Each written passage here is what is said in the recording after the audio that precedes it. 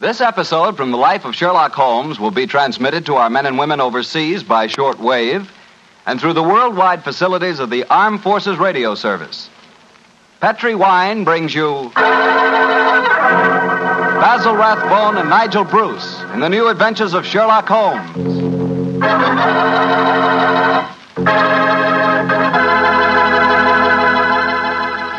The Petri family, the family that took time to bring you good wine, invite you to listen to Dr. Watson tell us another exciting adventure he shared with his old friend, that master detective, Sherlock Holmes. And now let's visit our old friend and host, Dr. Watson. Good evening, Mr. Bartell. Good evening, Doctor. Settle yourself down and get your pipe going. Thanks. Doctor, last week you told us that tonight's story took place in the Casbah at Algiers. Yes, the Casbah. I remember it as the place of countless streets winding up and down, past colorful cafes where 100 tongues were spoken. And often a street would end in shadowy darkness, which a man would be foolhardy to enter alone. Yes, Mr. Bartell, that was the Casbah that Sherlock Holmes and I knew in that winter of '99. Well, how did you happen to be out there, Doctor? Do you mind if I tell you the story from the start, Mr. Bartell?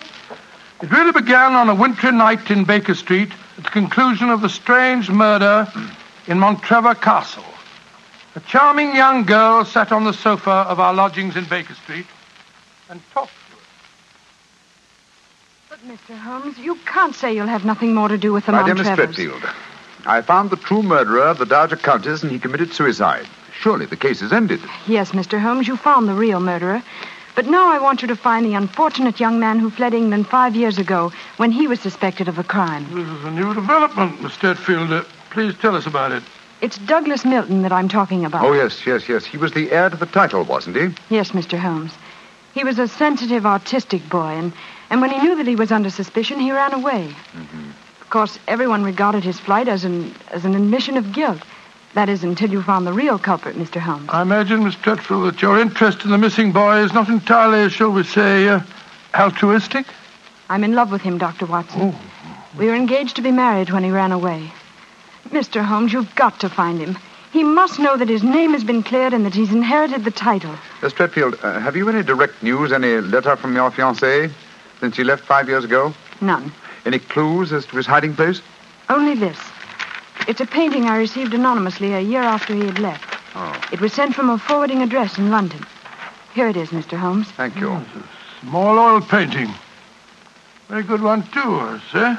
Yes. He's a splendid sense of composition, and his use of color is unusually brilliant. You recognize this painting as the work of your fiancé, Miss Threadfield? I'm certain of it. Yes. Wonderful use of color. Observe the delicate shadings of that sunset and the brilliant green of the oasis. This scene is extraordinarily reminiscent of the desert in North Africa. Yes, that's what made me say I was certain he'd gone abroad, Mr. Holmes. But why should he go to North Africa? A good place, Watson, for an Englishman who imagines himself to be escaping justice. Remember, the Foreign Legion is stationed there. You think he might have joined the Legion, Mr. Holmes? It would seem logical. No questions are asked of those who join it, and its colorful obscurity might easily appeal to a young fellow in trouble. Hello. What is it, Holmes? Quite a few grains of sand in between the canvas and the frame here.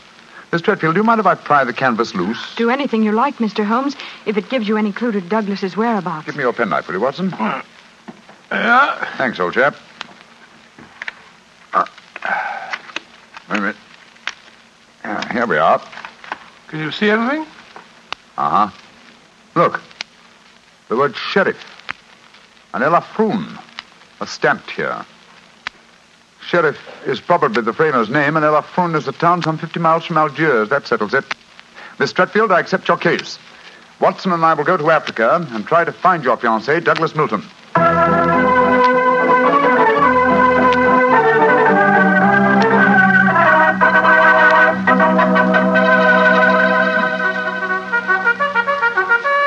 Monsieur Sherlock Holmes and Dr. Watson.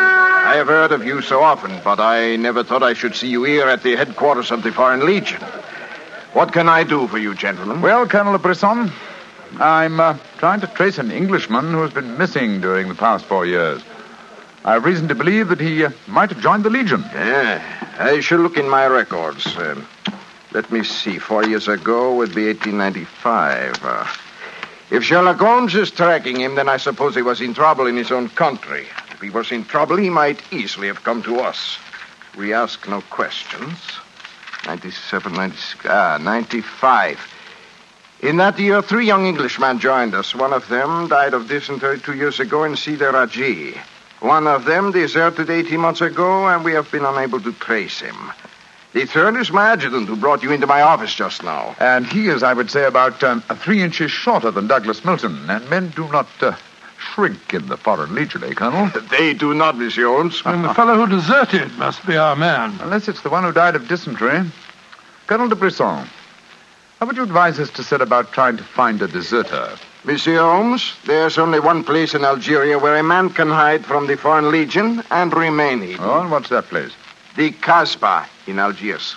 Then that's our destination, Watson. Be very careful, please, gentlemen. The Casbah is a place where the law is exiled. The police have no jurisdiction there.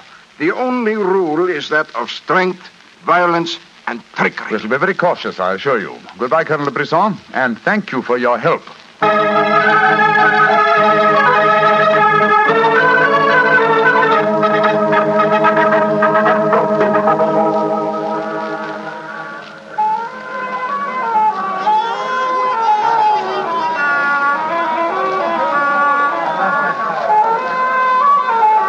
Well, I must say that I think Colonel de Brisson rather exaggerated the dangers of the Casbah. I suppose you're going to tell me this cafe is the headquarters for a dope smuggling ring or white slaving or something. Its ramifications are even more extensive than those you've mentioned. You're joking, Holmes. I assure you I'm not, old fellow. What? My old friend Duhamel is chief of police in Algiers. When I told him our mission, he advised me to come here. A 500-franc note, and the proprietor can obtain any and all information regarding the underworld. For as little as 200 francs, he can arrange a murder. So that gives you some idea of the relative values in the Casbah. Good Lord, then you've already spoken to the proprietor? Oh, yes, a charming scoundrelly fellow by the name of Rafi. I gave him 500 francs and asked him to set his underworld grapevine in motion to see whether an Englishman living in hiding here in the Casbah could be found. And I thought we'd come here for a quiet meal. Here comes Rafi now. Let's hope he has news for us. Here we are, Rafi. Come and sit down, won't you? Rafi works fast, does he not, Mr. Holmes? Your friend is... My friend knows that you're working with me. We'll be found out. A drink first. The tongue of Rafi is parched. Would you have me die of thirst before I give you my news? Vermouth cassis. You have news for me, then? But yes. Good, what is it? First, you will pay me more money, no? But I gave you 500 francs. You said that you'd do the job for that. Can I help it if some tongues are more costly to make wag than others? It took the 500 to get the wag. Am I to have nothing for my own trouble? Votre vermouth cassis, Monsieur Rafi. Good. The gentleman will pay for it. There you are. Merci. I will drink to your health, gentlemen, both of you. You will pay me more money, no? But my friend's already given you 500. You should stick to your bargain, my good fellow. My information is a bargain at 750 francs. It would be a bargain at 1,000, but Rafi will let you have it for 750 because he likes you. I see. You will give it to me, no? And if I refuse? Then you get no information, and perhaps I spread news in the Casbah that makes it uncomfortable for you gentlemen to be there. Great Scott, this is blackmail. I get the money, no? You're a scoundrel, Rafi. Of course I am a scoundrel. Here's your money. And information? There is an Englishman hiding here in the Casbah. I do not know his name, but he is tall and fair-haired. I cannot tell you where he lives, but if you go to the Cafe of 1,000 Sighs, you will find a girl who sings there. A girl who sings like a nightingale. Her name is Aisha, and she can lead you to your Englishman. A girl named Aisha. The Cafe of 1,000 Sighs. That is right. I would suggest that you go there in disguise. 2 well-dressed Englishmen might find themselves in trouble. For a small fee, say 200 francs, I will escort you there myself. Thank you, yes. I think we can manage by ourselves, Rafi. Oh, if your business is concluded quickly and time weighs heavy on your hands, Rafi can take you to some places of rare interest. Dancing girls that wither one's eyeballs with their beauty. For 500 francs, gentlemen... Thank you, Rafi, thank you. I have a feeling the time will not weigh heavily on our hands. Good night. You work too hard, gentlemen. You should learn how to play. Good night. On my soul, I think that fellow's the biggest blackguard I ever met. I quite agree, old chap, but he is amusing. By the way, Holmes, don't you think that when this case is finished, we might have a time on our hands? Oh, Watson, you're incorrigible. But I think... Watson. What is it? The man sitting over in the corner by himself. By Joe, yes, his face seems familiar. We've seen him before somewhere. Of course we have. His name is Oliver Leeming. We met him at the inquest on the Montrevor case. So we did. Now, what on earth do you suppose he's doing here in the Casbah? Not on a holiday, I'm sure. Mr. Oliver Leeming, if you recall, is a cousin of Douglas Milton's, the man we're searching for. If Milton were ever declared legally dead, Mr. Leeming over there would inherit the title. It looks to me as if we're not the only people in the Casbah who are searching for the missing heir. That's true, old fellow. Come on, let's go and talk to the gentleman.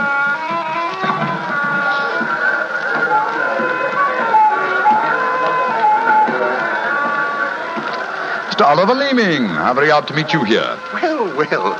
Sherlock Holmes and Dr. Watson, won't you sit down? Thank you. World's a small place, isn't it? Or has somebody said that before? I wondered if you'd spot me over here in the corner. Oh, you saw us then? Of course. You seemed to be in such deep conversation with that scoundrel Rafi. I didn't like to disturb you. Very considerate of you, I'm sure. Why are you here, Mr. Leeming? Oh, I'm making a business trip. This is my day off. As I recall it, you're in the publishing business. Correct. What a memory you have. It seems peculiar that you should be on a business trip here. Are you planning on opening a publishing house in Algiers, or are you searching the Casbah for new authors? Why not? I'm a great believer in encouraging new talent. Mr. Leeming, why don't you admit that you're here for the express purpose of trying to find your cousin, Douglas Milton? Mr. Holmes, you've discovered my secret. The great Sherlock Holmes and his watchdog have their eagle eyes on me. They know that I succeed to the title if Douglas Milton dies. Yes, Mr. Leeming, we know that fact. And you have fathomed my plan to find Douglas before me and kill him so that I may inherit the title. How lucky I am to meet you in the Casbah, where you cannot arrest me. Well, it's a race against time, gentlemen, but I have a head start, as you will soon find out. Goodbye, and the best of luck to you. Extraordinary fellow. He's joking, of course. I believe not, Watson. I think he labors under the whimsical belief that the best method of discounting the truth is to state it as boldly so that it will not be believed. Great Scott, then we must work fast. Yes, old chap, we must. I'm sure that we're entrants in a race against death. We must get back to the hotel and into our disguises as quickly as possible. After that, we shall visit a young lady named Aisha in the Cafe of 1,000 Sighs.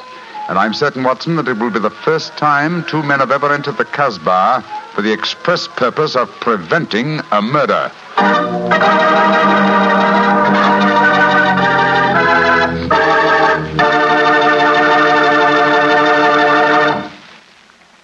Well, Doctor, I can hardly wait to hear what happened next. You and Sherlock Holmes went back to the hotel, I suppose. Yes, Mr. Bartell. Holmes quickly adopted the disguise of an Arab guide, while I assumed the role of a tourist. And we started off on our search. Outside the Cafe of 1,000 Sighs, we met with a rude shock. Good Lord. It's the fellow we met in the cafe. Yes, Oliver Leeming, with a knife between his shoulders. He's dead, Holmes. Shouldn't we get into touch with the police? What can they do? Remember, there is no law in the Casbah. In any case, this man is beyond our help. Our job is to protect the living. Come on, old fellow. Let's go to the Cafe of 1,000 Sighs and find this girl, Aisha. The girl, Rafi says, sings like a nightingale. Comme mon oiseau qui chante, je l'appelle ma petite bourgeoise. Ma ton kiki, ma ton kiki, ma ton quinoise. Il y en a d'autres qui me font le doux yeux, mais c'est elle que j'aime le mieux.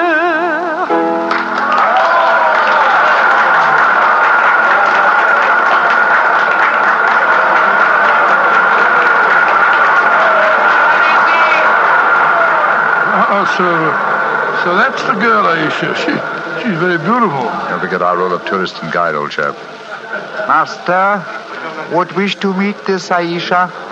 Very much indeed. I will see if it can be arranged, Master. Wait here for me, Watson. I'll see what I can do. Right you are, Holmes. Be careful now.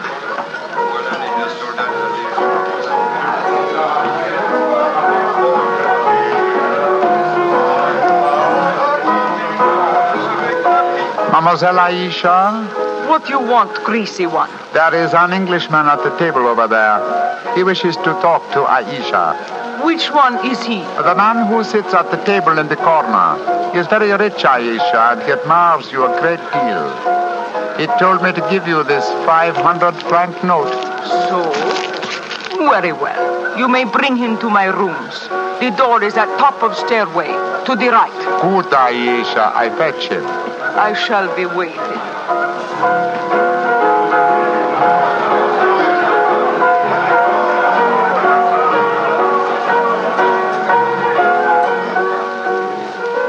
Aisha will see you, Master. Follow me, please. Oh, very well. I hope you know that you're going to handle this, Holmes. Don't worry, Watson. In this case, I think honesty will be the best policy. Well, I'm not so sure. This place is a thieves' kitchen if ever I saw one. You better be careful. First door to the right at the top of the stairs. This is it. Come in. Oh, come and sit over here, Mr. Englishman. Greasy one, you may leave us. Mademoiselle, I may as well tell you at once that I am not an Arab guide. My name is Sherlock Holmes. What you want with me? Why you trick your way in here? Don't be frightened, mademoiselle. I can explain our mission in a very few words. My friend and I have come in search of an Englishman by the name of Douglas Milton. We have good news for him. What make you think I might know of him? A gentleman by the name of Rafi suggested that you might. What is your good news for this Englishman? That he has been cleared of suspicion of murder and that he is the rightful Earl of Montrevor. That means when he knows this, he will leave the Casbah and return to his country? Naturally, madame. I do not know this man. I have never heard of him. Here is your 500 francs. Goodbye. Not so fast, Aisha, mon petit chou. I've been listening from behind these curtains. Gentlemen, allow me to introduce myself. My name is Douglas Milton. Douglas Milton, we found you at last. It gives me infinite pleasure to have succeeded in my mission. How do you do, sir?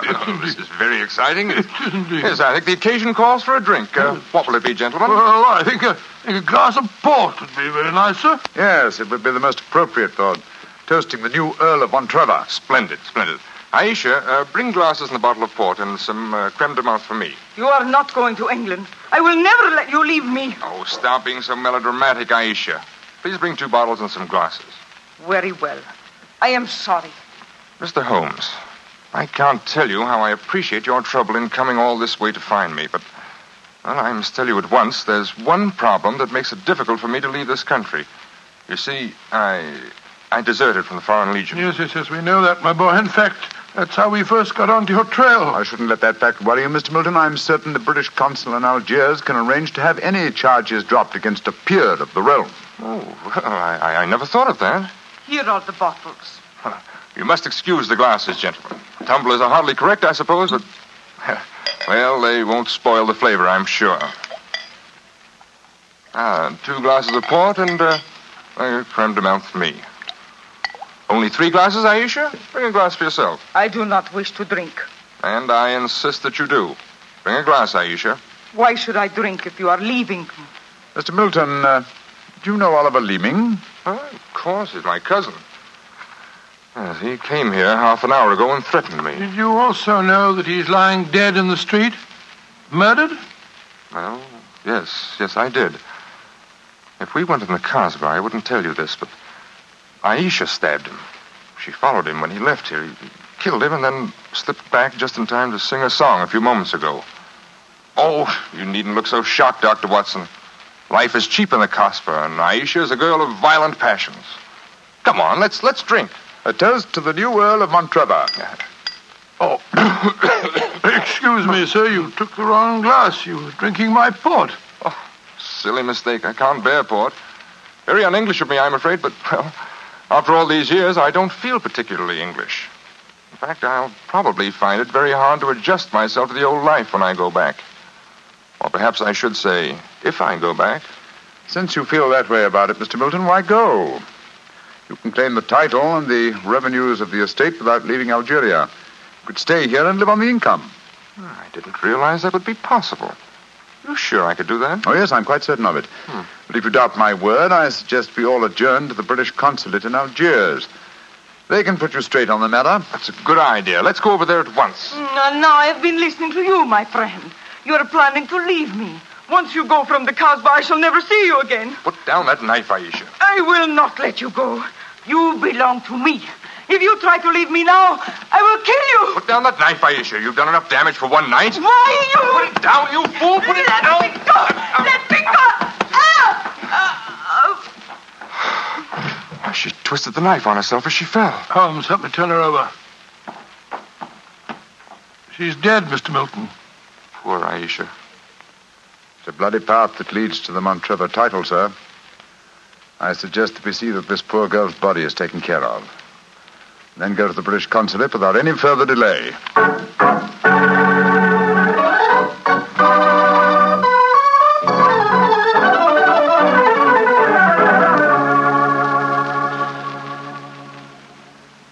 Now that we're at the consulate, Mr. Milton, I suggest that you swear on oath that you are Douglas Milton, heir to the Montrevor estate. This gentleman is a commissioner of oaths, and we can go in and see the consul. Very well. Now, raise the right hand, please, and repeat after me.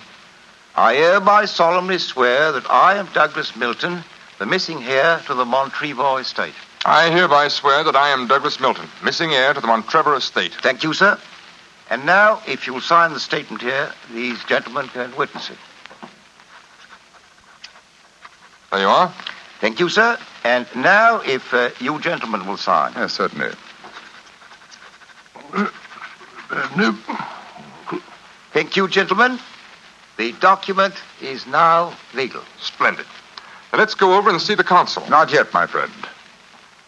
Watson, this man is not Douglas Milton. What the devil are you talking about? There is no law in the Casbah, sir, so you cannot be punished for the 2 murders you committed there.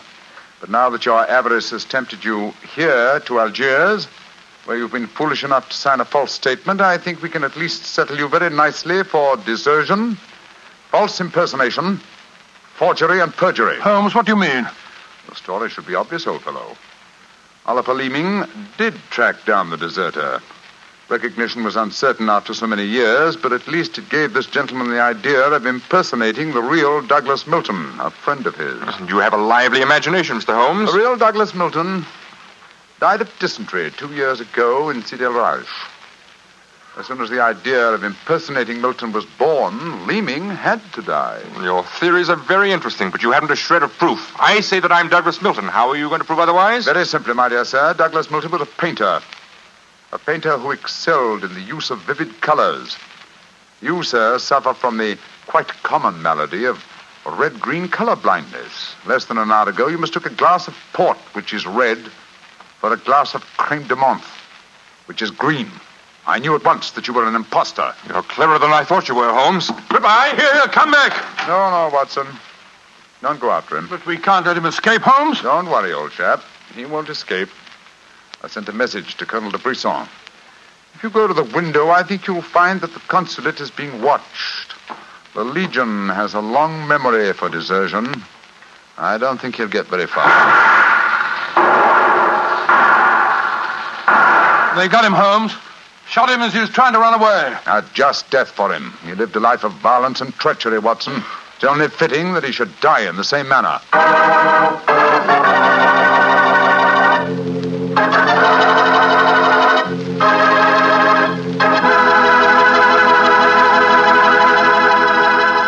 Doctor, that was a swell story, but You know something? I wish you hadn't disillusioned me about the Casbah. Disillusioned you? What do you mean? Well, before I heard your story, whenever somebody mentioned the Casbah, I'd always visualize a very glamorous, romantic sort of place full of beautiful women. Every one of them a ringer for Hedy Lamarr. No. Yep.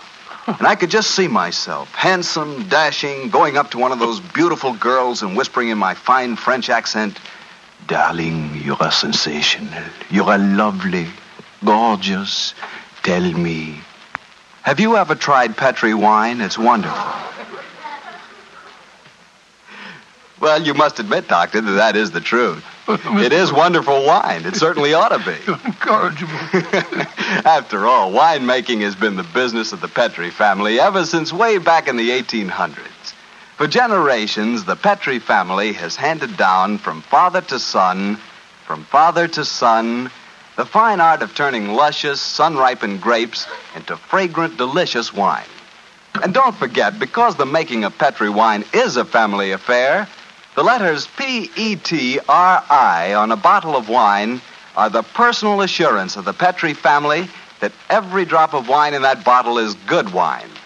So no matter what type wine you prefer, for any occasion, remember you can't go wrong with a Petri wine because Petri took time to bring you good wine. Well, Doctor, now I suppose you're ready to tell us about next week's story? Yes, and as soon as I have, I want you to meet a friend of mine. Friend? Yes. But first, Mr. Bartell, next week, I'm going to tell you an adventure in which, for once, Holmes came off second best. An exciting story of high society and romance. I call it A Scandal in Bohemia. Boy, that sounds swell. And now, what about your friend? Well, he's waiting at the microphone in San Francisco. He's Dr. Langley Porter, and he wants to tell us about something very important. Dr. Langley Porter.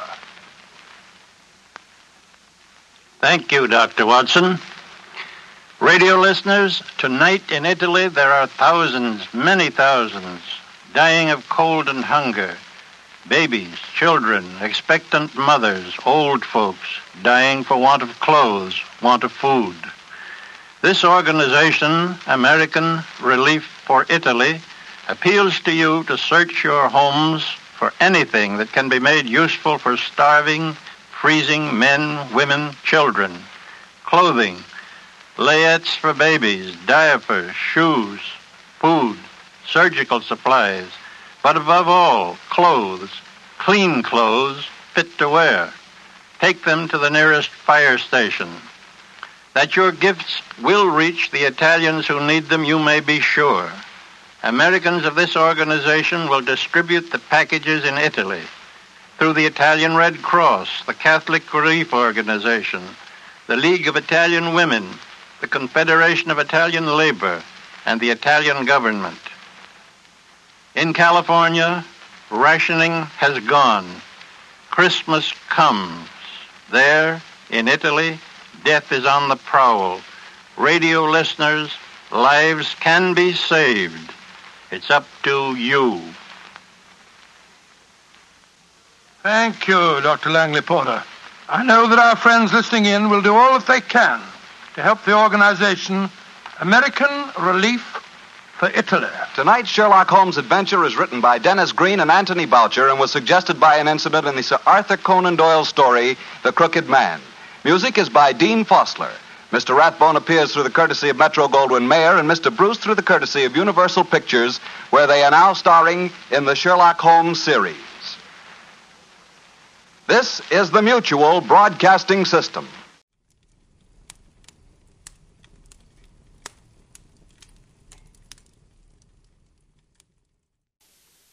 This episode from the life of Sherlock Holmes will be transmitted to our men and women overseas by shortwave and through the worldwide facilities of the Armed Forces Radio Service.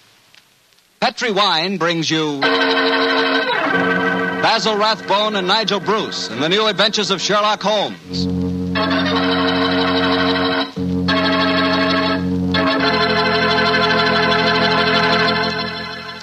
The Petri family, the family that took time to bring you good wine, invites you to listen to Dr. Watson tell us another exciting adventure he shared with his old friend, that master detective, Sherlock Holmes. And now I know Dr. Watson's waiting for us, so let's go in and join him. Come in. Good evening, Dr. Watson. Good evening, Mr. Bartell. You're quite muffled up tonight, I see. Overcoat, scarf, and gloves. Slip 'em off and come and join me by the fire. Thanks, Doctor. It's quite a nip in the air tonight. Yes, there is indeed. Well, Doctor, you told us last week that tonight's story centered around the activities of a brilliant and beautiful woman. Yes, my boy. Her name was Irene Adler. But I never knew Holmes refer to her by any other name than the woman. She sounds mighty intriguing. How did you happen to meet up with her? Well, I'll tell you the story from the beginning. One night, it was on the 20th of May in 1888, to be exact, I was returning home from a visit to a patient when my steps led me through Baker Street. Since my marriage, I hadn't seen much of Sherlock Holmes. And you couldn't resist stopping by at 221B, I'm sure, Doctor. Of course I couldn't. As I stood outside the well-remembered door, I looked up at the lighted windows and saw the tall, spare figure of my old friend, passed twice in dark silhouette against the blind. He was pacing the room swiftly, eagerly, with his head sunk on his chest and his hands clasped behind him. To me, who knew every mood of his and habit of his attitude and manner told their own story. He was hot on the scent of some new problem. I rang the bell, and a few moments later found myself standing before him. You look in splendid shape. Yes, Holmes, I'm feeling very well, thanks. And in practice again, I see. You didn't tell me that you'd gone back into harness. Oh, and how did you know? Elementary, my dear chap. If a gentleman walks into my rooms smelling of iodoform with a black mark of nitrate of silver on his right forefinger and a bulge on the left side of his hat to show where he's secreted his stethoscope, I should be dull indeed if I didn't pronounce him to be an active member of the medical profession. Just the same as ever, Holmes. By the way, I'm not interrupting you. Well, you are, old fellow, but it's a most welcome interruption. You're working on a new case? It looks like it. This letter arrived by the last post today. It's undated and has neither signature nor address. Read it. Let's have a look. There will call upon you tonight at 7:45 a gentleman who desires to consult you upon a matter of the very deepest moment. Your recent services to one of the royal houses of Europe have shown that you are one who may safely be trusted. This account of you we have from all quarters received. Be in your chamber, then, at that hour, and do not take it amiss if your visitor wears a mask. Great Scott, it's all very mysterious. What do you imagine it means? Look carefully at the note, old fellow. What do you deduce from it? Oh, now, let me think. Well, the man who wrote it was presumably well-to-do. Such paper couldn't be bought under half a crown a packet. And it's peculiarly strong and stiff. Peculiar. That's the very word. It's not an English paper at all. Hold it up to the light. Don't you notice anything? Yes. There's a large E with a small G and a large G with a small T. That's right. Woven into the texture of the paper. What does that suggest to you? The name of the maker, no doubt, or perhaps his monogram. Not at all, my dear fellow. The G with the small T stands for Gesellschaft, which is the German for company. And the EG? That stands for Igria. It's a German-speaking country in Bohemia, not far from Casbah. Oh, so the paper was made in Bohemia? Undoubtedly, my dear fellow. And the man who wrote the note is a German. How do you know that? Observe the curious construction of the sentence. This account of you we have from all quarters received. A Frenchman or a Russian could not have written that. Hmm? It's the German who is so discourteous to his verbs. Oh, there's your client now. I better go home. No, unless you have to. Well, I could stay. I thought that perhaps Then stay, old chap. I'm lost without my Boswell, and this promises to be interesting. I told Mrs. Hudson to let the masked visitor come upstairs unannounced. Come in. Good evening, sir. You received my note? Yes, indeed, sir. Come in, won't you, and sit down. This is my friend and colleague, Dr. Watson. You may say anything before him that you can say to me. Whom have I the honor to address? You may address me as Count von Kram. How do you do, sir? You must excuse this mask that I wear. The august person who employs me wishes his agent to be unknown to you, and I may confess at once that the title by which I have just called myself is not exactly my own. I'm well aware of that fact, sir. You see, Mr. Holmes, the matter I am about to discuss implicates the great house of Ormstein, hereditary kings of Bohemia. That has not escaped me either, sir. In fact, if you will state your case, I shall be the better able to advise you. Your Majesty. How did you... Yes. Yes, I am the king. Why should I attempt to conceal it? Why, indeed? I shall remove the mask. There.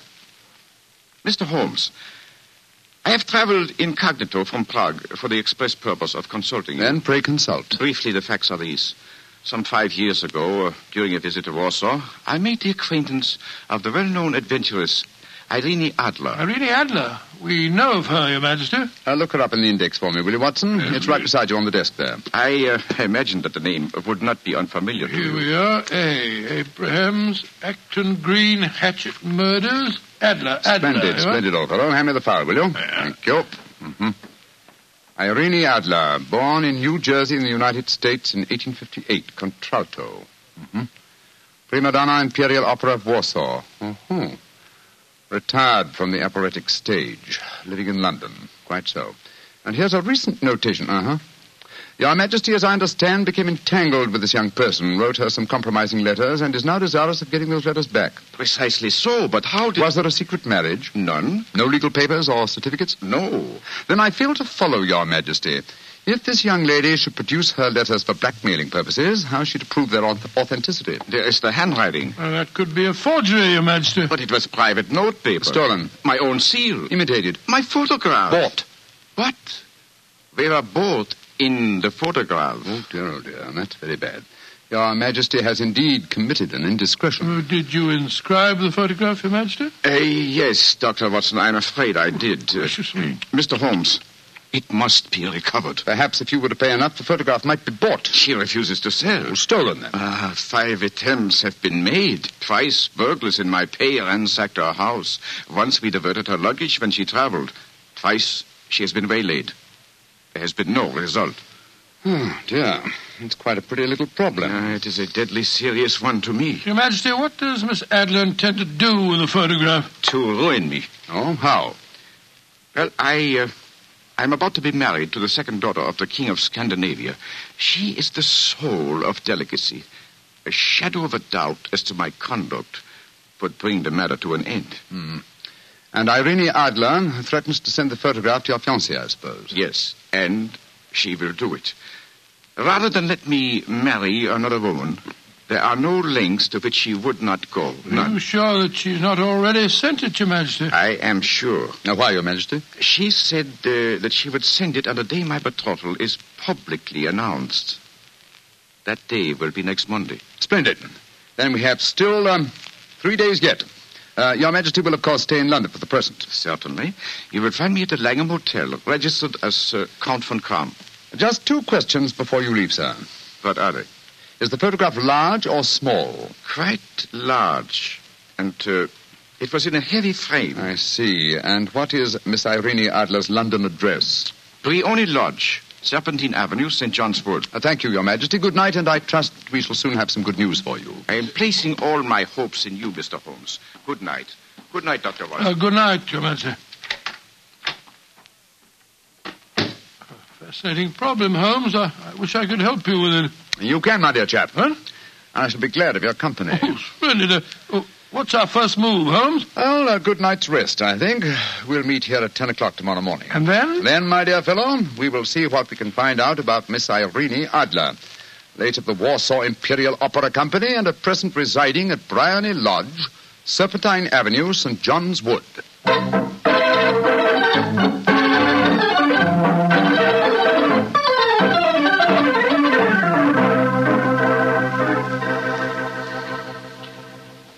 Well, Holmes, a cursory examination of Briony Lodge didn't prove very illuminating. No, a bijou residence that represents the essence of dignified suburbia, but tells us very little about its owner. I think a visit to the local public house might prove more instructive. Come on, old chap. I see the door to the Coach and Horses inviting us from across the road. Well, our disguises shouldn't cause any suspicion, Holmes. That's why I suggested them. In the character of a couple of stable hands, I felt that we might inspire confidence. This is a horsey neighborhood. There's a wonderful sympathy and freemasonry among the fraternity. There we are. Better let me do most of the talking. Yes, I will indeed. I'm sure that your accent will be more convincing than mine. Let's go in, shall we?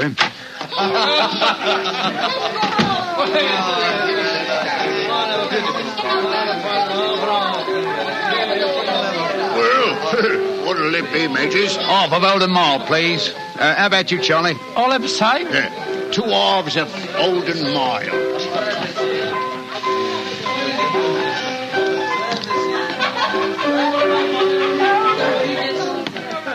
Well, here you are, mateys. That'll be a tenner. Have a drink with us, Governor. Oh, don't mind if I do. I'll have a Guinness. You blokes new round here? Yes, that's right. Came over from Clapham. Clapham, eh? Well, here's looking at you. Hunting for jobs? That's right. We was told that Miss Idler across at Bryony Lodge needed a new coachman and a groom. Well, it's the first I've heard of it. It might be true. Have you been over there to ask? No, not yet. We thought we'd find out something about the old girl first. She ain't no old girl, matey. She's the prettiest young thing you ever saw under a bonnet, and that's a fact. You know her, Governor? Why, of course I know her. Used to drive her carriage, I did. Afore I came to work here. Oh, what's she like? Oh, nice little lady, as you'll find, chum. Work you hard? No. She lives quiet like. Goes out singing at concerts once in a while. The rest of the time it's money for jam. She goes out for a drive in the park every day at 5 and comes back to dinner at 6:30. The rest of the time's your own. She ain't married, you say? No. But she's got a bloke what comes to see her all the time. He's a barrister. Nice gentleman. Mr. Geoffrey Norton is his name. Good-looking fella. Wouldn't be surprised to see him get spliced. Sounds like a cushy job to me. Come on, Charlie. Let's get over to the house and see what's what. Much obliged to you, chum. Well, good luck, mateys, and thanks for the dinners.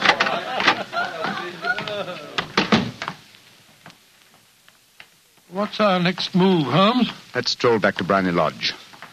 I'm undecided whether to continue my investigation there or to try and find out something about Mr. Geoffrey Norton, the barrister.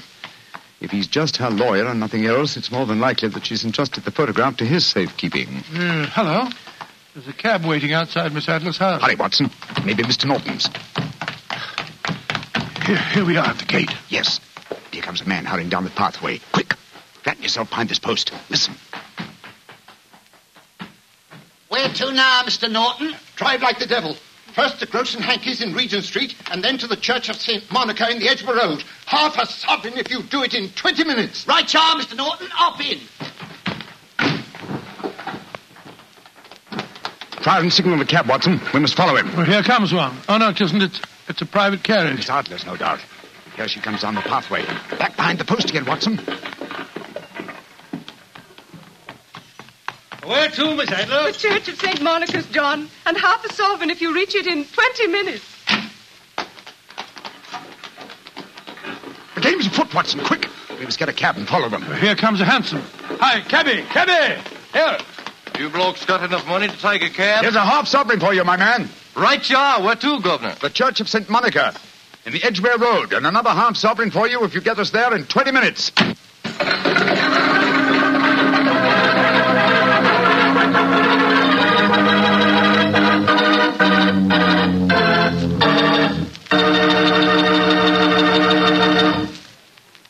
Well, Doctor, once again you broke off your story at the most exciting point. Did you and Sherlock Holmes reach that church inside the 20 minutes? Yes, Mr. Bartell, we did, but the other carriages were there before us. Holmes went into the church after telling me to guard the outside. I must have waited for 10 minutes or more before Mr. Geoffrey Norton and Miss Adler came out, spoke a few words to each other, and then left in their separate conveyances. A moment later, Holmes, still dressed as a stable hand, came striding out of the church and down the steps towards me. He was obviously very excited. What? Have they left? Yes, in separate cabs. I overheard him say that he was going back to his office. And she said, I shall drive out in the park at 5 this evening. Splendid, old fellow. Then come on. We can return to Baker Street. What happened inside the church, Holmes? They were married. Married? Of course. The ceremony would have been illegal if it had been performed after noon. That accounted for their wild dash to the church. Jump into the cab. Where to now, Governor? 221B Baker Street. Oh, so they got married, eh? Yes, and it may amuse you to know that I acted as witness at the ceremony. Oh, you did? But how did that happen? Their own witness had failed to appear, and I was dragged into the breach. The bride gave me this sovereign as a memento. I think I'll wear it on my watch chain in memory of the occasion. What an amazing situation. Things begin to look better for the king, don't they? Yes. Now that she's Mrs. Norton, the chances are that she won't want to expose His Majesty after all. I hope so, Watson, I hope so. But we can't afford to take any chances. I think the time is ripe for us to come to closer grips with the lady.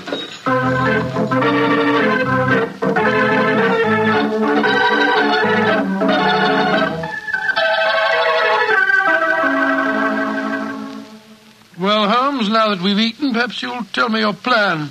With pleasure, my dear fellow. And while I'm so doing, I'll proceed with applying the makeup for my new disguise. Another disguise? What's it to be this time? I think the character and appearance of an amiable and simple-minded nonconformist clergyman would be most suited to my plan for entering Miss Adler's house. Are you going to try and enter, then? I must, dear fellow. Yes, I'm sure the photograph is there. Miss Adler, or rather Mrs. Norton, will return from her drive in the park at 6:30. We must be at Bryony Lodge to meet her. And what then? You must leave that to me. I've already made my arrangements. There is only one point on which I must insist. You must not interfere, come what may. You understand? I'm to remain neutral. Yes, there will be some small unpleasantness. Don't join in it. It will end in my being conveyed into the house. As soon as I'm able to, I shall open one of the windows. You're to watch from the outside. When I raise my hand, you will throw an object which I shall give you through the window, and at the same time cry, fire. Follow me? Entirely, but what am I to throw? Oh, it's nothing very formidable. Here it is. Looks like a great big cigar. What is it? Just an ordinary plumber's smoke rocket, fitted with a cap at each end to make it self-lighting. Your task is confined to throwing it through the window. When you raise the cry, fire, it will be taken up by quite a number of people. You will then walk to the end of the street, and I'll rejoin you in 10 minutes. I hope I've made myself clear. Perfectly. Good. And now, old fellow, as soon as I've donned my clerical attire, let's be on our way. There's no time to be lost.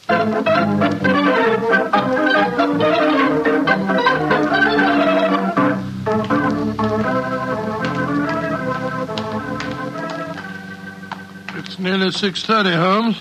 We've been pacing up and down in front of her house for half an hour now. I hope she does come back. I'm sure she will. There seem to be a lot of loafers hanging round her gate. All part of my conspiracy, old chap. You'll see them play their parts in a few minutes. You still think the photograph is inside the house? Yes, I'm sure of it. It's most unlikely that she carries it about with her. Remember, the king told us it was a large frame picture. And also remember that she planned to use it within a few days. It must be where she can lay her hands on it. It must be inside her house. But her house has been burgled twice. They don't know how to look. Well, how will you look? I won't.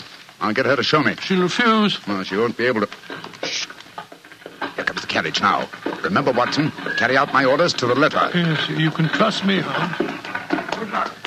Blimey, here comes the Duchess of Tiddlewigs. Let's put out the carpet.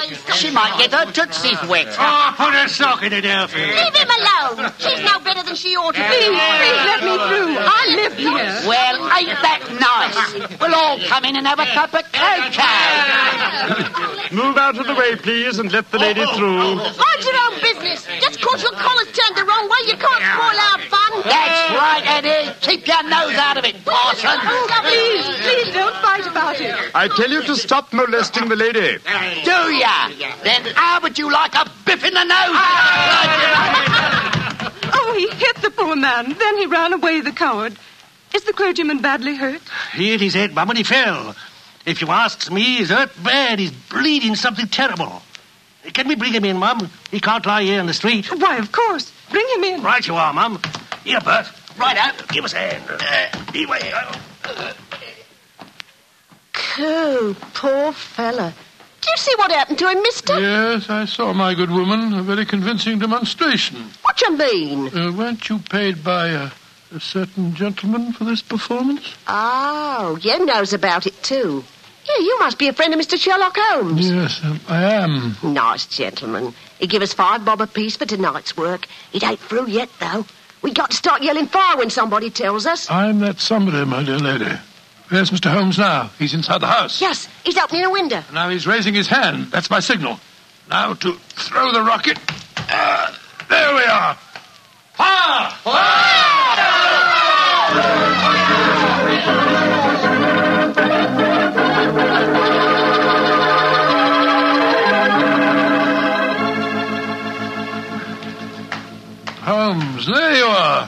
You have the photograph? No.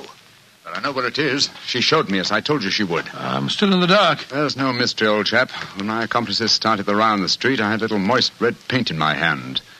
As my good friend Alfie pretended to strike me, I clapped my hand to my head and fell down. It's an old trick. Yes, I understand that, but how did my throwing the rocket help you? It was all important, my dear fellow. When a woman thinks her home is on fire, her instinct is at once to rush to the thing she values most. A married woman grabs her baby. An unmarried reaches for her jewel box. In this case, of course, it was the photograph. Well, where was it? In a recess in the living room, just above the right-hand bell pull. I caught a glimpse of it as she half drew it out. When I made it known that the fire was a false alarm, she replaced the photograph. As soon as I was able, I assured her that I was feeling well enough to leave. You didn't take the photograph, then? No, I felt that over-precipitance at this stage might ruin everything. And what do we do now? Drive to the Langham Hotel and inform His Majesty of what has happened. Then return with him here. After that, my dear chap, the case will be ended.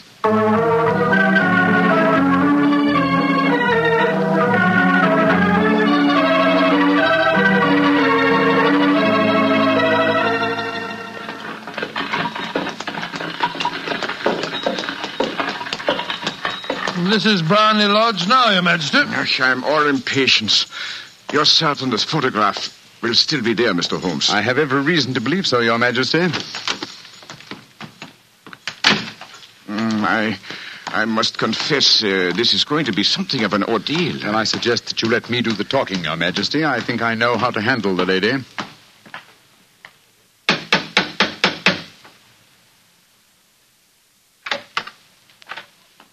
Mr. Sherlock Holmes, I believe. Yes. I am Mr. Holmes. How did you know? My mistress told me that you would be likely to call. She has left for the continent with her husband. You mean she's left England? Never to return. Then the papers and the photograph. All is lost, Mr. Holmes. We'll soon see. Follow me. She said you'd been looking for something. I hope you find it. This was the bell pull. There's a sliding panel behind it somewhere. Ah, here it is.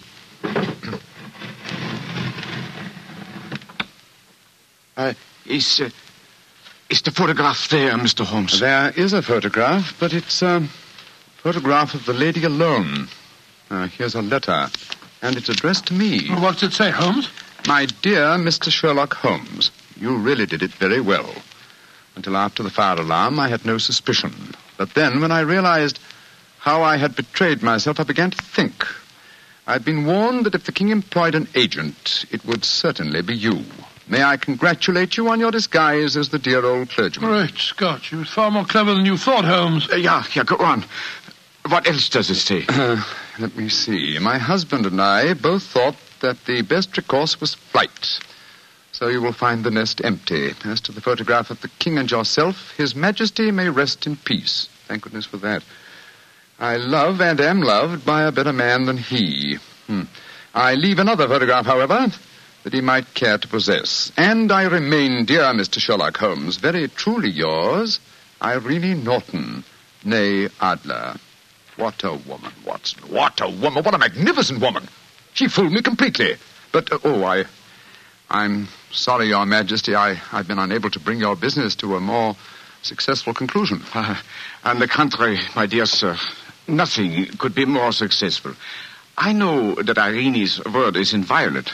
The incriminating photograph is now as safe as if it were under fire. I'm glad to hear Your Majesty say so. I am immensely indebted to you. Now, pray tell me in what way I can reward you. This beryl ring that I wear, I should be proud Your Majesty has something that I should value even more highly. You have but to name it. This photograph. Irene's photograph? But certainly. However, you must let me give you something more substantial. Oh, no, Your Majesty. This is something I shall treasure all my life. This and a golden sovereign I received from the lady's hand. They will remind me that I was once tricked by a woman. A woman that I shall never forget.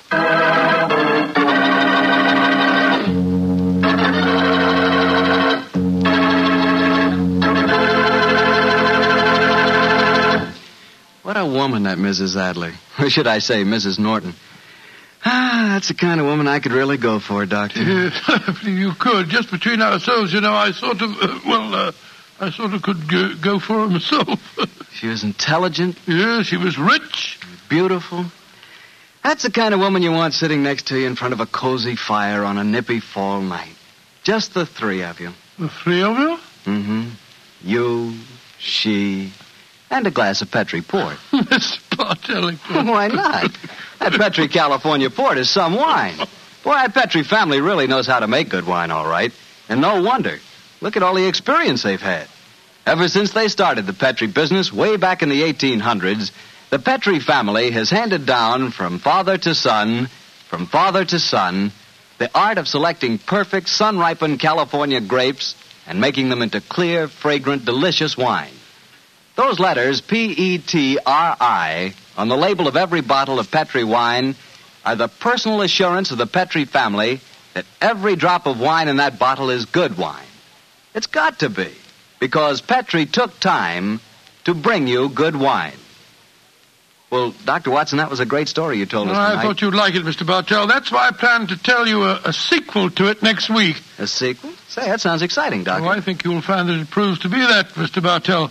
It's a story that takes place 20 years after tonight's adventure. And once again, the principal part is played by a woman, only in this case, it isn't Irene Adler. It's her daughter. And now, Mr. Bartell, before I go, I want to remind our listeners that they owe a real debt of gratitude to the selective service boards in their communities. At this moment, those selective service boards are working harder than ever, making sure that every returning veteran knows his rights and privileges. And the boards are helping him take full advantage of those rights and privileges. And they're helping our veterans get jobs. Our selective service boards deserve our sincere thanks, and they deserve our cooperation. They have done, and they are doing, a splendid job.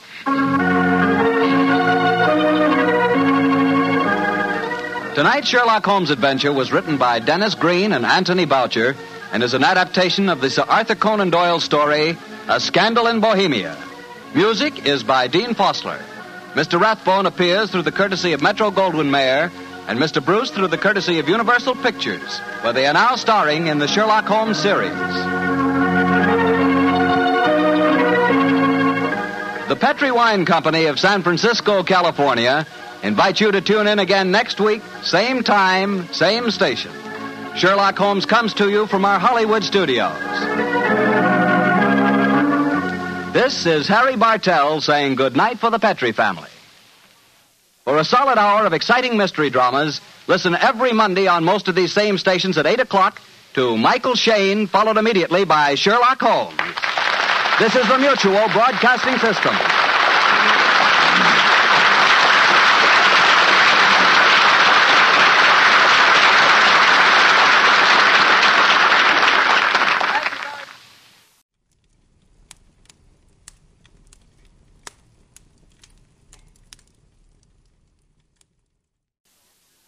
This episode from the life of Sherlock Holmes will be transmitted to our men and women overseas by shortwave and through the worldwide facilities of the Armed Forces Radio Service. Petri Wine brings you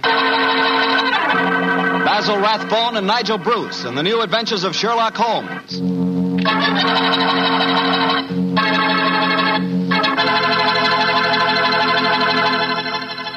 The Petri family, the family that took time to bring you good wine, invites you to listen to Dr. Watson tell us another exciting adventure he shared with his old friend, that master detective, Sherlock Holmes. And now for our weekly visit with the good Dr. Watson. I'm sure he's expecting us. Come in. There you are, Mr. Bartell. Good evening, Doctor. Oh, no, don't get up. You look much too comfortable. Take off your overcoat and come and join me. Well, I enjoyed your story of a scandal in Bohemia last week, Doctor, and tonight you promised us a sequel. Yes, that's right, Mr. Bartell. A sequel that took place over 20 years afterwards, in 1909 to be exact. Sherlock Holmes was living on his Sussex bee farm. It was only in June, I remember, that I received a telegram from the great man asking me to come and spend a long weekend with him. And I'm sure you needed no urging to accept the invitation. None, Mr. Bartell, none at all. I hadn't seen Holmes for some time, and this fact, combined with my rather indifferent health, found me on the eastbourne train a few hours after receiving the telegram. A dog cart was at the station to meet me, and after a brisk drive across the downs, I found myself once more with my good friend.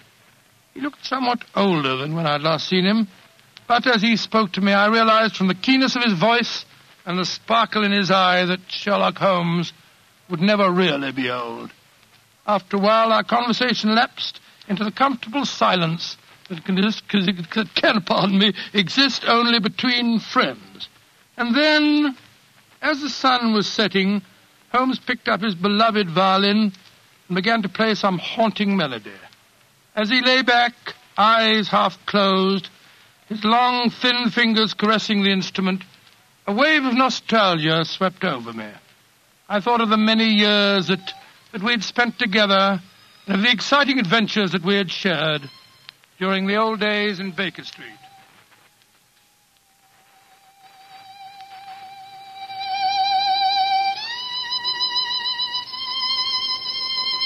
Beautiful. Quite beautiful. Thank you, Watson. You look uncommonly wistful, dear chap.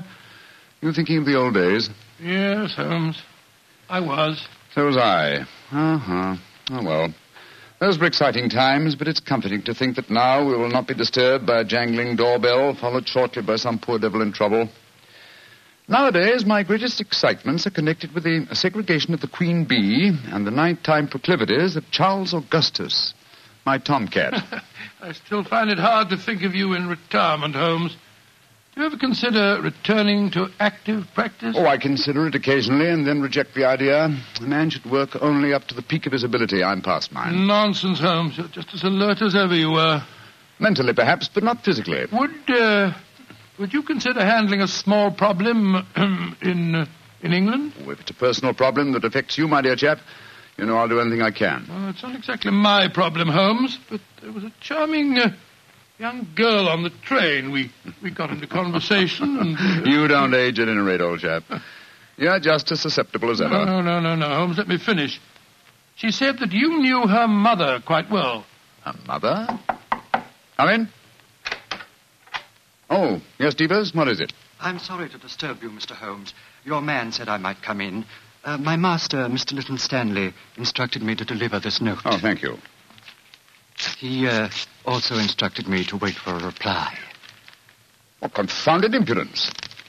You tell your master that there's no answer to this letter. But he told me I must get a reply, sir. You may tell Mr. Little Stanley that I will instruct my solicitors to reply to his message in due course. But, sir... That's all, Devers. You may go. Very good, sir. What did the note say, Holmes? Read it for yourself. Keep your filthy bees where they belong. One of my guests was stung yesterday. If this happens again, I'll have the police run you out of this place. Good Lord, what an offensive letter. The man himself is even more offensive. He's a retired manufacturer who thinks that his immense wealth entitles him to domineer over the local residents. Oh, but let's not spoil a nice sunny afternoon by discussing him. Please continue with the story of the young lady that you met on the train. Yes, I'd like to. Poor little thing seems in dreadful trouble. I do wish you would help her. You say that she told you her mother knew me? Yes. What's her name? Norton. Irene Norton. Norton? I don't seem to recall it. Oh, but of course. Where is the girl, Watson? She's staying at the Red Lion in the village. Then ring her on the telephone and ask her to come over here as fast as she can. Of course I'll help her. I'm delighted, Holmes, but... what made you change your mind so suddenly? Is your memory so short that you can't remember Irene Adler?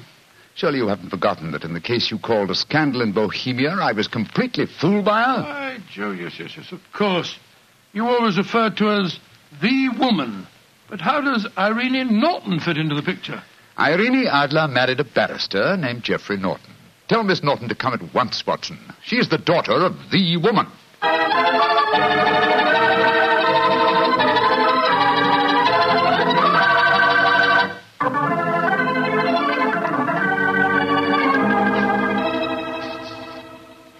Mr. Holmes, I've heard so much about you from Mother.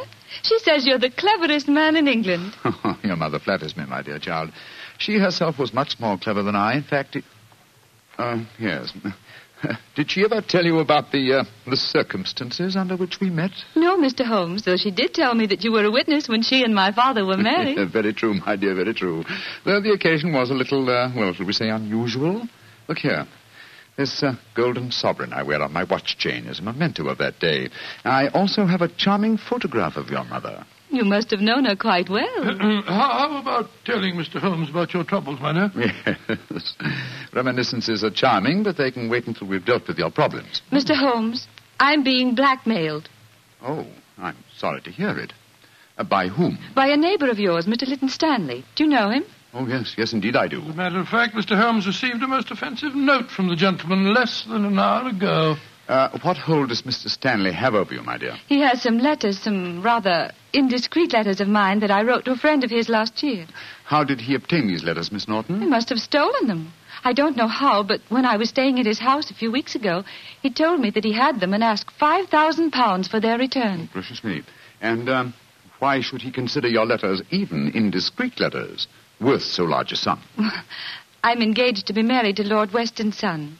That awful man, Lytton Stanley, knows that if my fiancé saw the letters, the marriage would never take place. They must be extremely compromising. Oh, they aren't, really.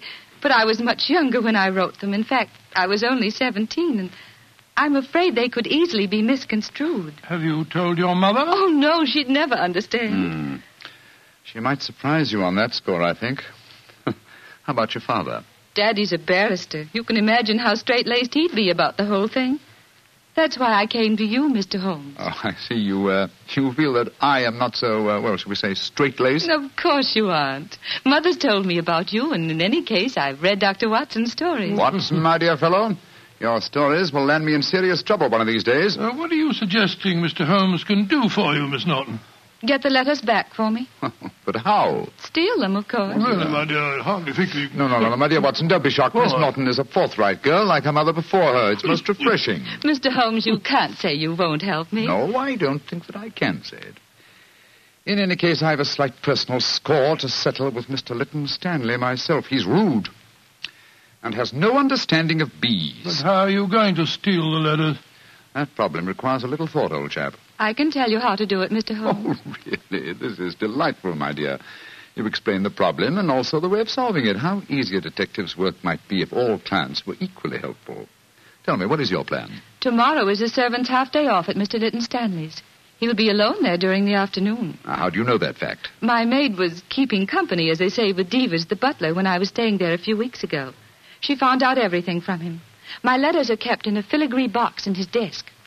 With your enterprise, my dear, I'm surprised that you didn't try and open the desk yourself. I did. But it's very sturdy and has a combination lock. However, I'm sure that you and Dr. Watson can think of some way of getting the letters, particularly if Mr. Lytton Stanley's alone in the house. We shall do our best, Miss Norton. Promise me one thing, though, both of you. Oh, what's that? Don't read the letters, will you? I'm really rather ashamed of writing them. Oh, of course we won't, my dear child. You're both so sweet to me. How can I thank you? Thanks would be a little premature, but you could do us a favor. Of course. What is it? Your mother had a beautiful voice, I recall. I wonder if you inherit her talent. I do sing, though I've never done so professionally like Mother. And I've never played the violin professionally, but perhaps between us we could give Watson a little concert? That's a delightful idea. We can't do anything until tomorrow anyway. What would you like to sing? Songs my mother taught me. Really remarkably appropriate. In the days long vanished, seldom from her. Charming. Tonight, music, and tomorrow, a touch of daylight robbery.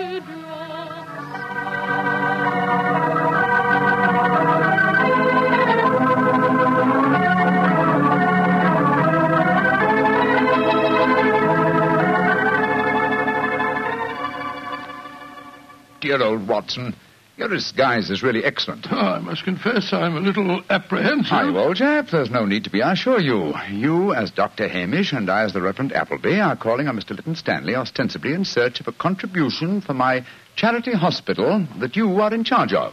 What could be simpler? Well, what made you decide on the role of a clergyman? It should simplify our entrance into the house. Though I must confess that a rare touch of sentiment prompted the choice of my disguise. Oh, how does sentiment enter into it? Oh, surely you remember that it was in the role of a simple-minded nonconformist clergyman that I once attempted to deceive Miss Norton's mother. That's right. Yes, I'd forgotten. That woman really fascinates you, doesn't she? She does, old chap. Irene Adler was one woman I've always regarded with unbounded admiration, even though she was a criminal. But enough of this. Come on, old fellow. Are you ready? Yes. You have the equipment I mentioned to you? In my pocket. And let's be off, old chap. Let's be off.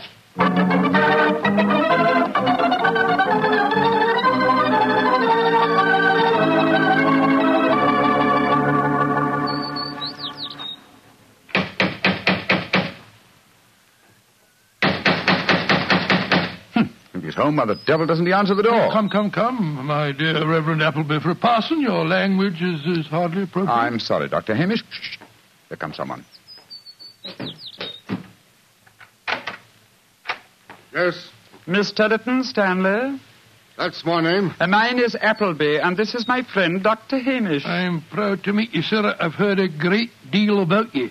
What can I do for you? If we could come in for a moment, I'll explain our mission. Very well. Come into the study.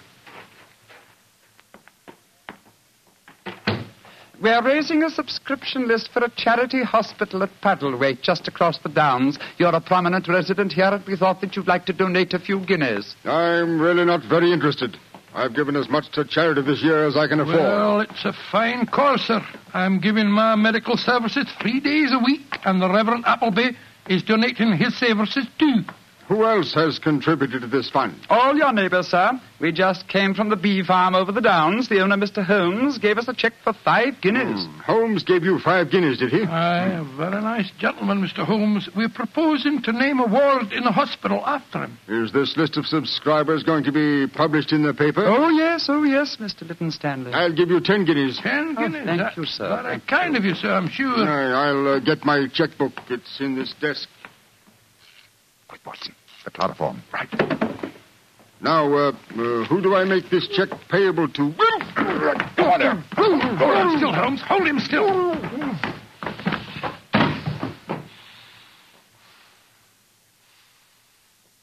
Very neat, Watson. Chloroform doesn't take long, does it, Move it back a Holmes? little, old fellow. He's lying over the desk. That's it. Is the filigree box in there? Uh-huh. Here it is. Splendid. Holmes, don't open it.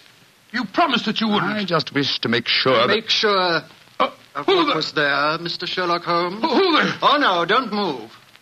I have a revolver, and don't turn round. Place the box on the table, Mr. Holmes. And put your hands up, gentlemen, both of you. That's right. I know that voice. It's Devers, the butler. Quite correct, sir. Well, Devers, you needn't point a revolver at us. Your master isn't injured. I'm not in the least interested in my master's health, Dr. Watson. In fact, if he were dead, I should be delighted. And what are you up to, Devers? I'm taking advantage of a situation, sir. I've been trying to open that desk for weeks. After such kindness on your part, sir, I hate to seem ungracious, but I'm dreadfully afraid I shall have to kill you. To kill both of you.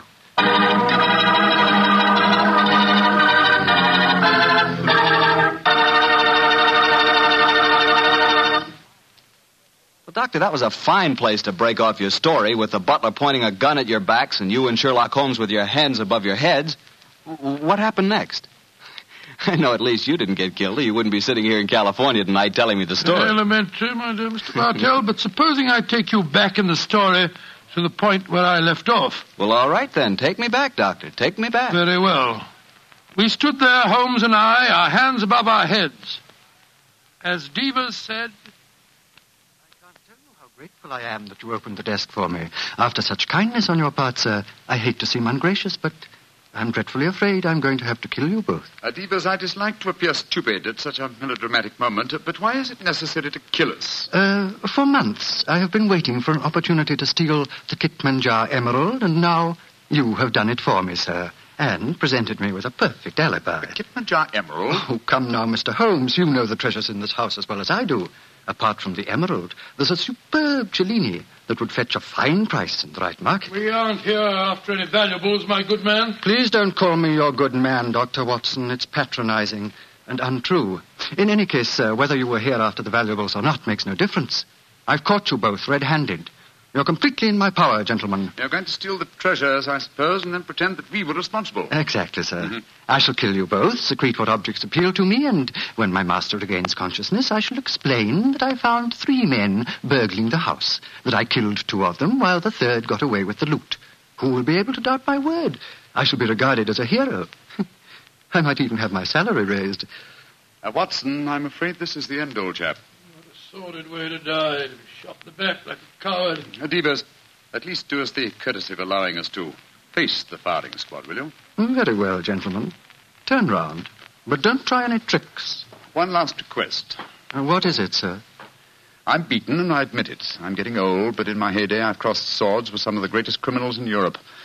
My life has been attempted many times, but I've always escaped. If this is to be my swan song, at least give me the privilege of shaking the hand of the man who has at last bested me. Well, sir, I feel that I'm stepping a little out of my station, but I suppose the situation is unusual. I hope you don't object to the left hand, sir.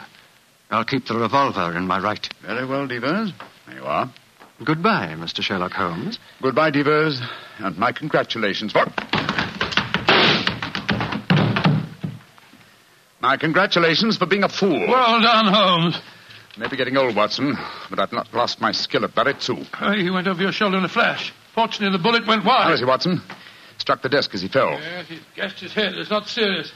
He'll be unconscious for a while. Good, but I think we'll take the precaution of closing this desk drawer. I don't want him to be exposed to further temptation when he comes to. Here we are. Well, shouldn't we get into touch with the police, Holmes? Police? Great Scott, no, old fellow.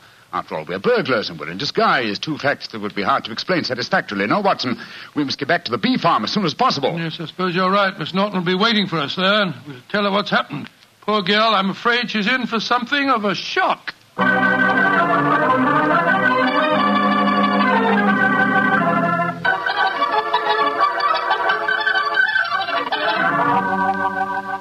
Mr. Holmes, Dr. Watson, I'm so glad to see you back again. Did you get the filigree box? Yes, Miss Norton, here it is. But, Holmes, I didn't know that you... Miss Watson.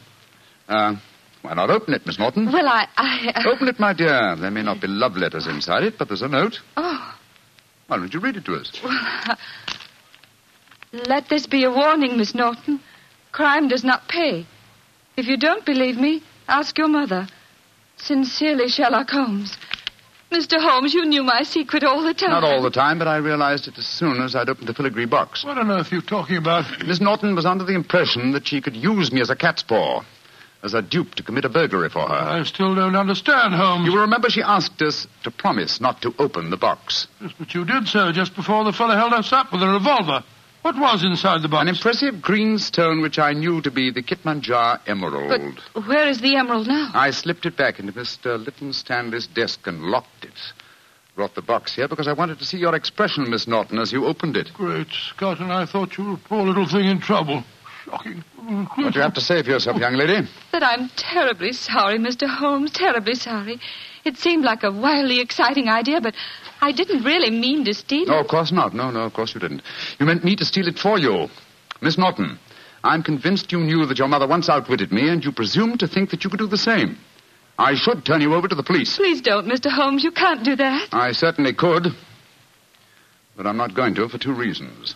First, you're young and impressionable, and this may teach you a lesson. And in the second place, I have a strange admiration for your mother. But I warn you, Miss Norton, that you have had a narrow escape. A very narrow escape. Mr. Holmes, before I go, there's one favor I want to ask you. Really? What is it? Could I keep this filigree box with your note inside it? It would be a reminder all my life of how we met. What do you say, Watson? Oh, it isn't your box to give, Holmes. That's true, old fellow. That's quite true. But I fail to see how we can return it now without disclosing our own share in the attempted robbery. In any case, I don't like Mr. Lytton Stanley. I think we might indulge in a little petty larceny without feeling too guilty. Very well, Miss Norton. You may keep the box. I shall always treasure it. Thank you. Goodbye, Dr. Watson. Don't think too badly of me. Goodbye. Good night, Mr. Sherlock Holmes.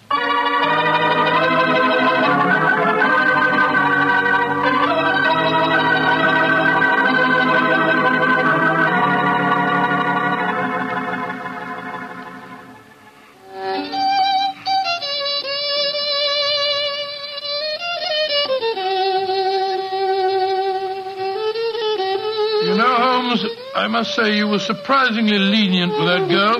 Do you suppose her mother put her up to the whole thing? That possibility had occurred to me, old fellow.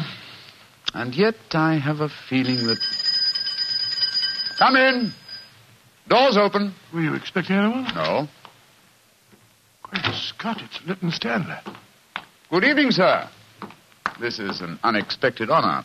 Sherlock Holmes, we haven't been the best of friends, I know. But you've got to help me now. I'm in serious trouble. Oh, indeed, sir. Won't you sit down? This is my friend, Dr. Watson. How do you do? And now, sir, what is your trouble? I've been robbed, Holmes. Robbed? What was stolen? Well, my greatest treasure, the Kitmanjar emerald, was removed from its case and then mysteriously returned loose in my desk afterwards. But there's a priceless Cellini missing. Have you any idea who the burglars might be? Oh, it was a gang, I'm sure of that.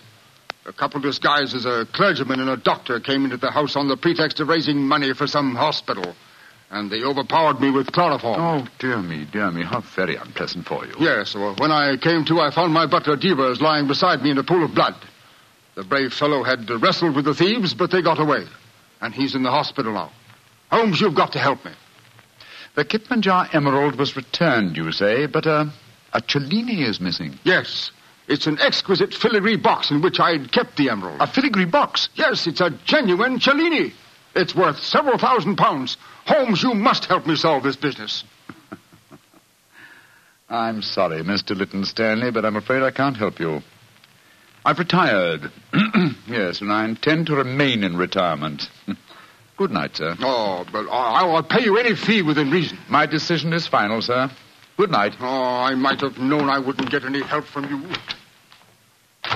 Holmes, she fooled you again. Yes, the little devil. She knew that box was a Cellini all the time. You don't seem very angry with her, old fellow. I should be, but I'm not. What splendid audacity. What a superb nerve the child has. But you must get the box back from her. I shall, Watson. I shall. Or rather, I shall persuade Devers to do it for me. As the price of our silence. But how can he get it back? Remember that he walks out with Miss Norton's maid. I'm certain that when he explains his predicament, he can prevail upon her to steal the box from her mistress so that it may be returned to its rightful owner. That's a good idea. By George, Holmes, Miss Norton's a chip off the old block, all right. Yes, Watson, she is, and it makes me wonder. What about? I wonder, my dear chap, how long I can remain in retirement. With such a worthy antagonist at large, it's a challenge. It's an irresistible challenge.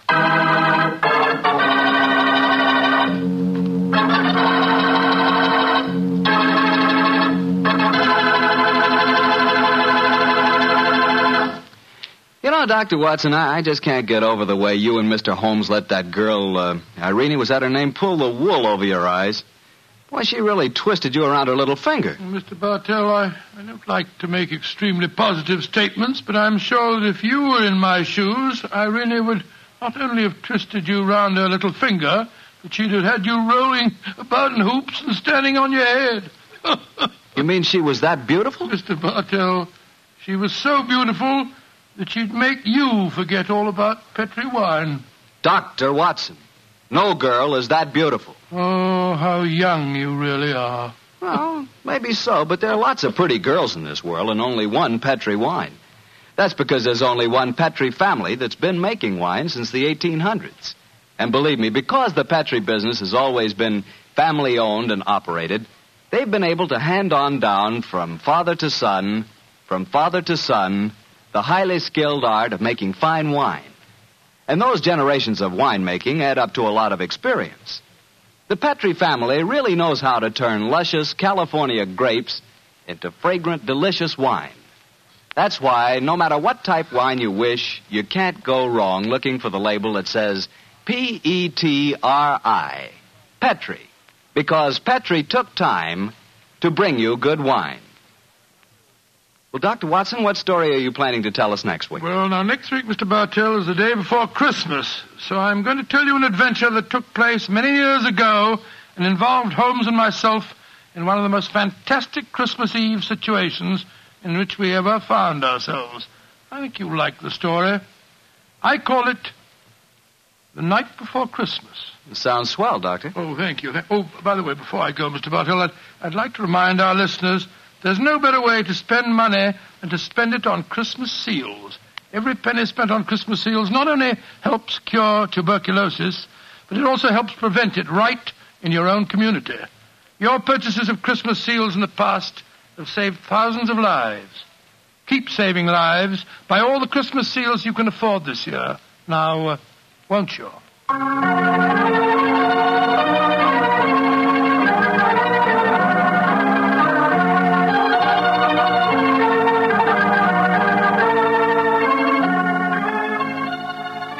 Tonight's Sherlock Holmes adventure was written by Dennis Green and Anthony Boucher and was suggested by an incident in the Sir Arthur Conan Doyle story, A Scandal in Bohemia. Music is by Dean Fossler. Mr. Rathbone appears through the courtesy of Metro-Goldwyn-Mayer, and Mr. Bruce through the courtesy of Universal Pictures, where they are now starring in the Sherlock Holmes series. Basil Rathbone's new Columbia record album, Robin Hood, is now available at your music store.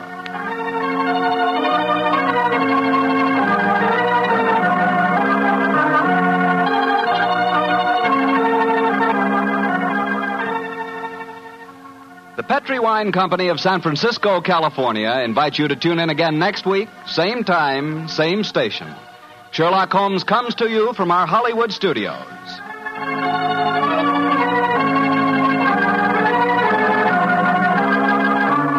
This is Harry Bartell saying goodnight for the Petri family.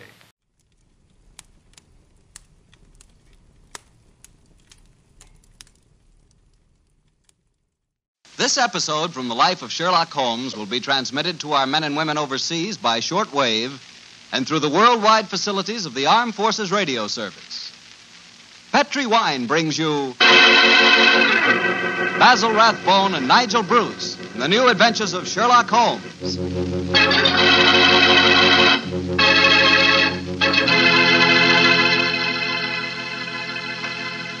The Petri family, the family that took time to bring you good wine, invite you to listen to Dr. Watson tell us another exciting adventure he shared with his old friend, that master detective, Sherlock Holmes. And now I'm sure our good friend Dr. Watson's waiting for us, so let's go in and join him. Come in. Ah, there you are, Mr. Bartell. Oh, say, Doctor, I can see you're going to have yourself quite a Christmas. Big tree in the corner with colored lights on it. Where'd you get those? Table covered with presents? You must be mighty popular. They aren't all for me, my boy. You see, I'm having a Christmas party tomorrow for my housekeeper's little nieces. Oh. I'm going to dress up as Santa Claus for them. Well, I'm sure you look very convincing in the part. Oh, by the way, Doctor, I brought you a little present. Oh, really? Here it is. I hope you'll like it.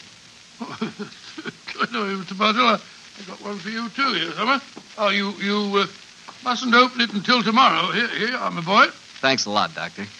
And now, how's about tonight's story? Last week you told us you'd chosen an adventure with a lot of Christmassy atmosphere. Yes, Mr. Bartell. My story begins on another Christmas Eve many, many years ago. To be exact, in 1886. At the time the adventure occurred, I must confess I didn't quite understand what was going on myself. In fact, I never did quite make head or tails of it until Holmes took pity on me later and explained the whole thing. But I shan't try to confuse you, Mr. Bartell. I'll tell you the story exactly as it happened. Right you are, Doctor. Let's go. Very well. On that Christmas Eve in 86, I was standing in our Baker Street rooms, dressed in the costume of Santa Claus. Holmes, his long, thin fingers pressed together, lay back in an armchair and gazed at me quizzically, while our housekeeper, Mrs. Hudson, stood by the door and... Dr. Watson, you make a grand Santa Claus. Doesn't he, Mrs. Hudson? Try the beard on, Watson, old chap. I'm afraid this is going to be a little uncomfortable. How does it look? Oh, you look just like the old man on the Christmas cards, Doctor. Yes, Watson. It really becomes you. The cheery twinkle of the eyes, the ruddy complexion, and the appropriate girth. What a shame we can't obtain some snow on a sleigh and reindeer for you. However, I'm sure Mrs. Hudson's nieces will be very much impressed. They will that, sir. And it's very kind of you, Doctor, to offer to come over to their house with me. With her father in the hospital and my sister at his bedside, it would have been a very miserable Christmas without you. Oh, I shall enjoy myself, but I think I'll take this beard off before we get there. That's it. Are you ready to leave, Mrs. Hudson? I am, sir. Will I get a cab? How far do we have to go? Oh, Lexington Gardens, number 28. It's just off the Edgware Road, Doctor. It's not far, but bearing in mind my costume, I suppose we'd better take a cab. Aye, sir. I'll get one. Holmes, what are you going to do with yourself? I hate leaving you alone on Christmas Eve. Oh, don't worry, old chap. I shall spend a profitable evening writing on my new monograph. Well, what's this one about? An analysis of teeth marks on pipe stems, with particular regard to indicated character. Oh, gracious me, how exciting. Well, I must be going. Don't forget your sack of presents, old fellow. Great Scott, no. When you come to distribute them, you'll find that I took the liberty of adding a few trinkets on my own behalf. Oh, that's very thoughtful of you, Holmes. Oh, excuse me, Mr. Holmes, but there's a gentleman to see you. Says he's an old friend of yours. Here's his card, sir. Oh, thank you. Oh, it's Lord Whitcomb. Splendid. Ask him to come up, please, Mrs. Hudson. All right, sir. And I hope your party is a great success, Mrs. Hudson. Thank you, sir. Are you sure you don't want me to stay? Now that you have a visitor, Oh, no. Indeed, no, Mrs. Hudson. I can show the gentleman out myself. You go off and have a good time. Thank you, sir. I wonder what Lord William wants. Perhaps I should stay No, and give you... please, my dear fellow, certainly not. Well? You've far more important work to do. Whitcomb probably wants his revenge at chess. Or something equally innocuous. Off with you, my dear fellow, and enjoy yourself. Oh, I suppose I'd better go. Just the same, I wish you were coming with me. I'll see you later. I shall be there. Come on up, Whitcomb. Hello, Holmes. Oh, evening, Watson. You make a very convincing Santa Claus. Are you leaving? I'm afraid so, Lord Whitcomb. Well, good night, then. Good night, sir. How are you, Holmes? All alone on Christmas Eve, eh? Yes, Whitcomb, I'm glad you came over to see me. Mm-hmm. What's it to be, an evening of chess, or have you unearthed some recent treasure of medieval pottery that we can discuss? Neither, Holmes. I've come to you in your professional capacity. I need help. Oh, come now, Whitcomb. Don't tell me that after all these years of quiet friendship, you're going to become a client. I'm afraid so, Holmes. Though I doubt if my problem will interest you very much. It's hardly up to your rather colourful standards. Care for a cigar? Oh, thanks.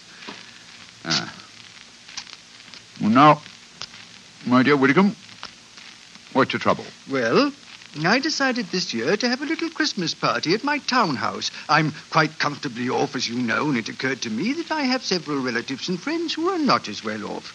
I'm having a party for them tonight, Holmes, and I hope you'd attend it, disguised as Santa Claus. Oh, my dear fellow, I've adopted many disguises in my time, but Father Christmas has never been one of them.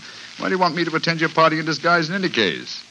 You ashamed of your friendship with a private detective, or do you consider my features more acceptable when buried beneath the depths of a snowy beard? Oh, my dear Holmes, do take me seriously. I'm not joking, I assure you. Of course you're not, You want me to attend your party in disguise.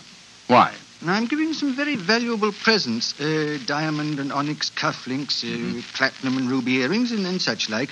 And I've wrapped each of the presents in banknotes. Oh, dear me. Where are these presents now? In a sack, in charge of my butler. I was going to dress up as Santa Claus and give them out myself, until I got the warning letter. That's why I've come to you. Warning letter, eh? Yes, I received it by this evening's post. Listen to this. My dear Lord Whitcomb, your generosity with Christmas presents borders on ostentation. We do not approve. Either we receive £5,000 in sovereigns at Post Restaurant Box 379 by 6 o'clock on Christmas Eve, or I'm afraid your Christmas party will be conspicuous by its absence of presents. Let me see that note, Whitcomb, will you? Yes, here you are. Thanks. Plain paper, torn from a penny notebook. The writing is obviously disguised. By George, yes. Whitcomb, I accept the case. I'll come with you to your party at once, and furthermore, I shall follow your suggestion regarding a disguise. Dressed as Santa Claus, I shall be less likely to attract suspicion. I'm delighted, Holmes. But what made you decide so suddenly? This writing, my dear fellow, this writing. Oh, it's in a false hand. I'd know that characteristic M in my dear Whitcomb. I've seen it too often at the beginning of a signature. Moriarty. Moriarty? Who's he? Oh, one of the cleverest and most unscrupulous criminals in England. Where to come? There's no time to be lost. Let me see now. 6:30. Half an hour beyond the deadline given you in this letter. We must go to your house at once.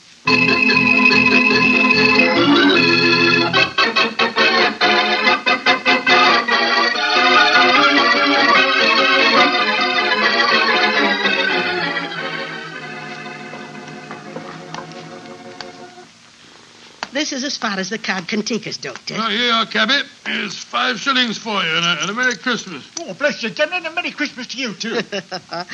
You said you wanted to get into the house through the back way so that you could surprise the children. Yes, I thought I'd pretend to come down the kitchen chimney.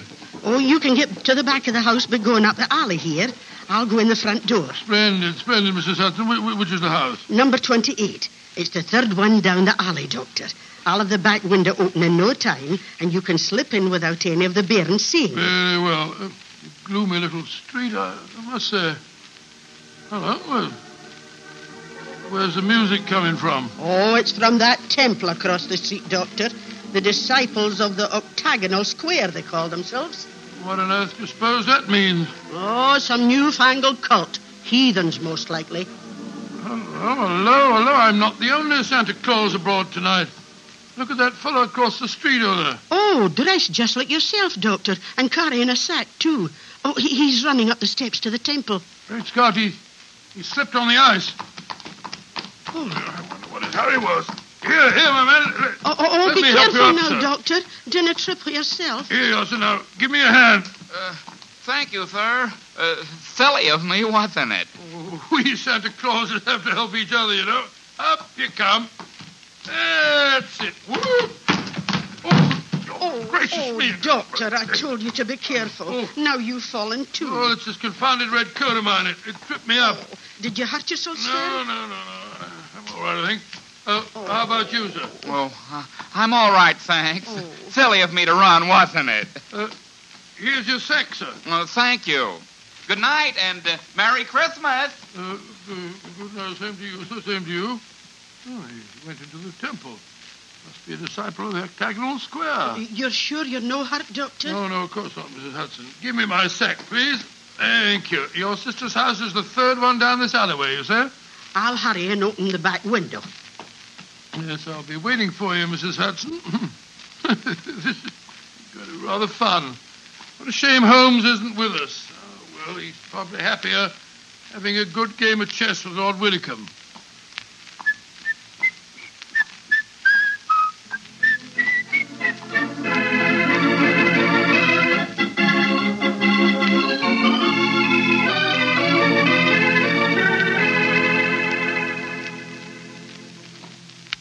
This is my house, Holmes. Number 39. 39 Branston Square, eh? And dear old Watson is just around the corner in Lexington Gardens and hasn't any idea that I've left Baker Street. Yes, here you are, cabby. Thank you, sir. Merry Christmas, sir. Uh-huh. Listen to that.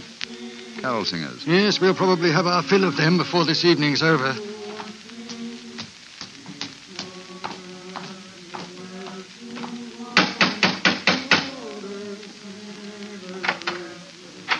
Good evening, my lord.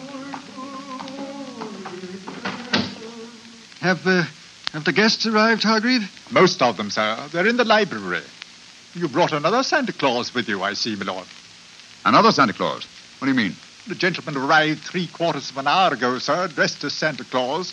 I took him to your study, my lord, and showed him the sack of presents. Confound it! He's got here before us. Where's this study? This way. I hope I didn't do wrong, my lord. You told me that a gentleman dressed as Santa Claus would be coming here. Dear me. The gentleman appears to have gone. Yes, and the sack containing the presents with him. But he can't have left the house, my lord. I've been watching the front door. Yes, and while you were doing that, he slipped out through the window here. The catch is undone. Hargrave, describe this man. Well, I can't tell you much about his appearance, I'm afraid, sir. He was dressed as Santa Claus, just like yourself. But I did notice one thing about him, sir. Oh? What was that? He lisped, sir. It was quite pronounced. Of course. Lou the Lisper. Who on earth is Lou the Lisper? One of Moriarty's most trusted accomplices. Fortunately, though, I've had news of him lately through my underworld grapevine. You know where he lives? He is reputed to have some connections with a new cult that calls themselves the Disciples of the Octagonal Square. Their headquarters are just around the corner from here. Let's go there at once. Of course, and Hargrave. Yes, sir. Get a message to Scotland Yard as fast as you can. Ask for Inspector Lestrade and tell him to join me at the Temple of the Octagonal Square in Lexington Gardens as soon as possible.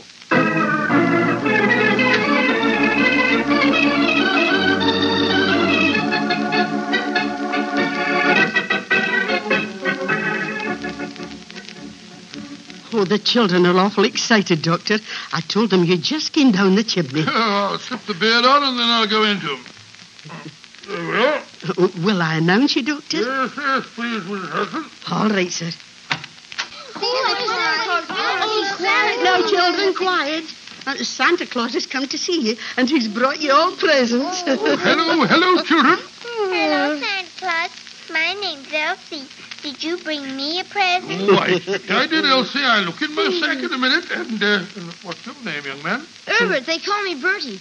Did you come down the chimney? Yes, Bertie. I bet you had a time doing it. You're so fat. Oh, don't be rude, Bertie, or Santa Claus won't give you your present. And what's your name, little man? Lionel. I've got a cold. Yes, I see you have. Well, children, gather round me and I'll see what presents I got for you. Let me say, Bertie. The first present is for... Oh, it's probably right. It says for Her Grace, the Dowager Duchess of Bewley. Oh, do you suppose Mr. Holmes has been playing a practical joke on you, Doctor? I suppose so, though I can't see the point myself.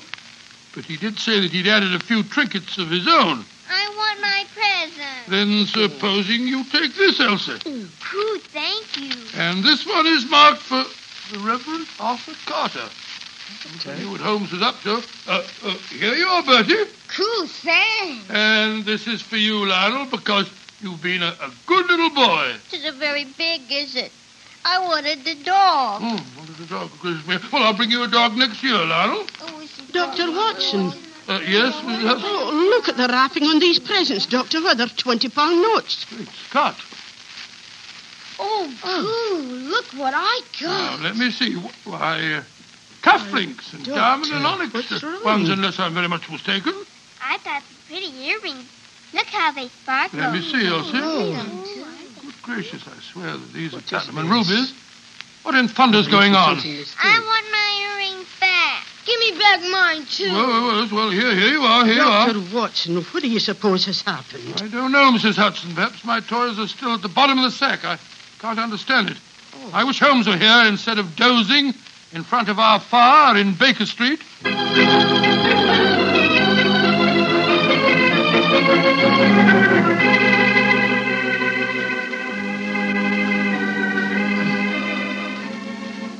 Where are you, Holmes? Here by the bed. This is the only room in the temple that gives any signs of having been lived in. I think our bird has been here, but I'm afraid he's flown. If Inspector Lestrade will get here, strike a match, will you, Whitcomb? Right. Yeah. Here's a candle on the table. Oh, just as I feared. Look on the bed. A red coat and a beard. Yes, Lou the Lisper has discarded his disguise and gone, and with him, I'm afraid, your valuable presents. Oh, wait a minute. Here's a sack lying on the floor. Oh, no, this isn't mine. Look what's in it. A toy dog, large box of chocolates, little girl's doll. What in thunder? Well, this is Watson's sack. But how on earth could Lou the Lisper have got hold of it? Somewhere, somehow, he and Watson must have made an accidental change, and Lou the Lisper is no doubt trying to track Watson down at this very moment. We must work fast, Whitcomb, or my friend's life and those of Mrs. Hudson and her relatives won't be worth a tinker's dam.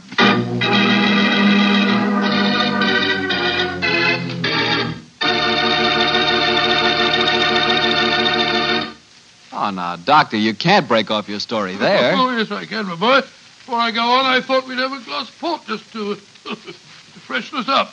Oh, well, that's something different. Of course. Instead of talking about port, as I sometimes do, it'll be nice to drink some for a change. There you are, my boy, and a Merry Christmas to you. The same to you. And now, what happened next, Doctor? We left you at the children's Christmas party, and Sherlock Holmes and Lord Whitcomb around the corner at the Temple of the Octagonal Square. Yes, Mr. Bartell, although at the time, of course, I had no idea what was going on. There I was, cheerfully handing out gifts worth, well, if not a king's, at least a baronet's ransom. While outside the Temple of the Octagonal Square, Holmes and Lord Whitcomb were talking to Inspector Lestrade of Scotland Yard. There's the case in a nutshell, Lestrade. Yeah, seems to me, Lord Whitcomb, you'd have been wiser to get in touch with Scotland Yard when you first got the warning note. We could have nabbed him when he came to your house and pinched the sack of presents. Lestrade, this is no time for post-mortems. We've got to reach Lou the Lisper before he finds Dr. Watson. Do you suppose he can do that, Holmes? It wouldn't be difficult. Lou the Lisper is nearly as clever as his master, Professor Moriarty. The chances are that you were followed when you came to Baker Street tonight, Whitcomb, and it's equally likely that Watson and Mrs. Hudson were followed as they left it. Moriarty seldom leaves anything to chance. Well, where did Dr. Watson go tonight? 28 Lexington Gardens. It's just around the corner from here. Well, then let's go there at once. Frighten our quarry away? No, Lestrade. We must use a little subtlety. Now, Lou the Lisper wishes to recover that sack of presents from Watson. How would he invade the party with the least possible trouble? By dressing up as Santa Claus again? No, I think he's overplayed that role for one evening. Well, then how would he try to get in, Mr. Holmes? Oh, come now, Lestrade. What group of people can enter any house on Christmas Eve without invitation and without creating suspicion? The carol Exactly, singers. my dear fellow. I shouldn't be at all surprised if at this very moment Lou the Lisper and some of his gang are singing carols outside 28 Lexington Gardens. Well, then what are we going to do? Form a rival choral society. How many of your men did you bring with you? 3. A sergeant and 2 constables. Wearing greatcoats? Yes, Mr. Holmes. But why? Good. They can hide their helmets and pretend to be singers. Come on. Let's go over there, and while we're walking, we'll rehearse our carols. We must appear reasonably convincing. Sound your A, Lestrade. Sound your A.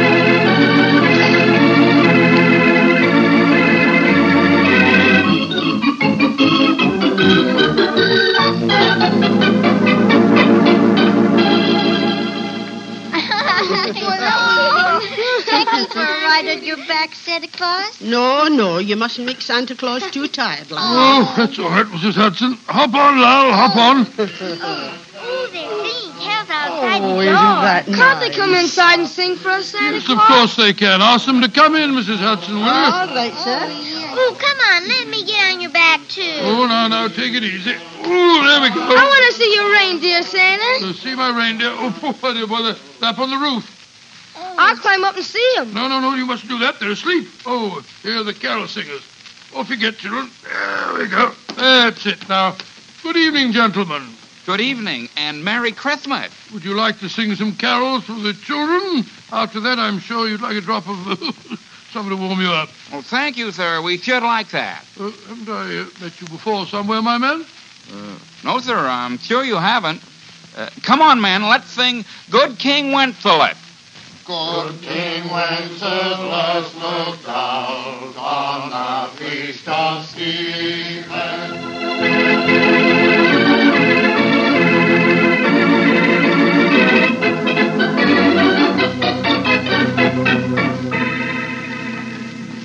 Well, here we are outside the house, Mr. Holmes. Now what? Shh. Listen. Uh-huh. Lou the Lisper and his men are already there. Are we going in now? In a moment.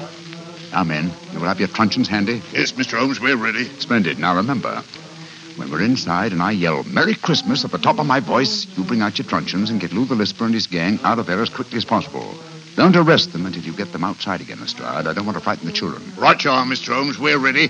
Just give us the word and we'll go in and get them.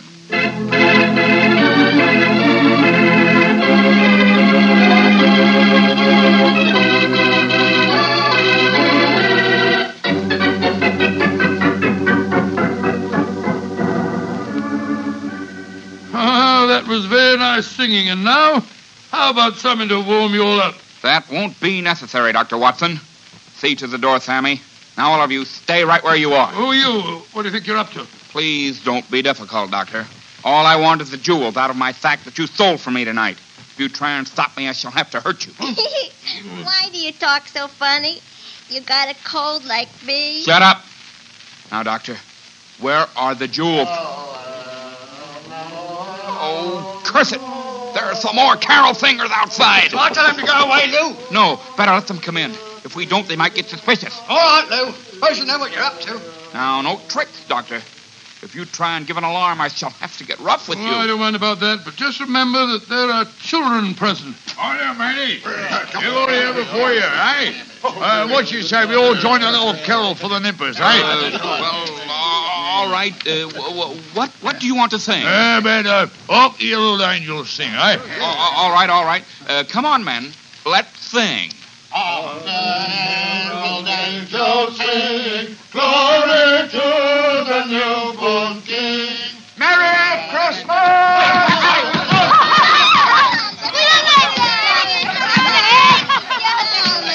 Dr. Watson, what's happening? They're all hitting each other with truncheons. Here, you can't do that. They're all going away. They're dragging each other out. Hey, come back here. Oh, terrible. Holmes, what in thunder is going on? I'll explain it to you later, old chap. Lestrade! Yes, Mr. Holmes? Take them to Scotland Yard and prefer charges. I'll be over in a little while and give evidence. Right you are, sir. Too bad we didn't catch Professor Moriarty, too. Well, at least we have some of his cohorts. I'll see you later, Lestrade. I wish I knew what was going on here. Is Moriarty mixed up in this business? Yes, Watson. I'll tell you all about it as soon as I've straightened this thing out. Now, Whitcomb. Yes, Holmes. The 20-pound notes that you used as wrapping for your gifts seem to have been scattered all over the house.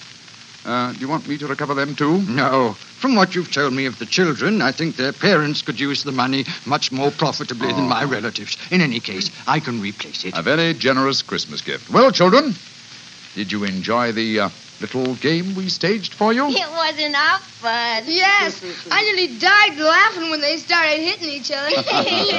I'm glad you enjoyed it, children. And now I want you to show me the presents you received. I got these pretty earrings. Oh, they were a part of the game, too. A nice little girl like you doesn't want silly earrings, Elsie. Here's a beautiful doll for you. Cool. Her eyes open and shed and everything. And what did you get, my little man? These. Oh, cufflinks. Good gracious. Who wants cufflinks when he can have a clockwork train? You want to exchange?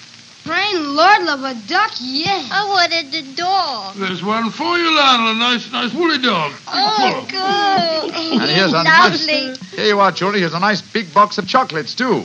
You can all share them. Oh, Lummy, what a night. I ain't had as much fun since Granny got her finger stuck in a plug-o. I still don't understand what's going on, Holmes, but I must say this has all the earmarks of being a happy Christmas. Yes, oh. Mrs. Hudson. Hi, Mr. Holmes. How's the turkey coming along? Oh, it'll be ready in a few minutes, Mr. Holmes. Splendid. And while we're waiting, perhaps the children will oblige with something we haven't heard so far this evening. Yes, I know what you mean. A Christmas carol that really sounds convincing. How about it, children? All right, sir. Come on, Elsie. Come on, Lionel. Silent night, holy night, all is calm, all is bright, round yon virgin mother and child, holy infant so tender and kind, sleep in heavenly sleep in heavenly.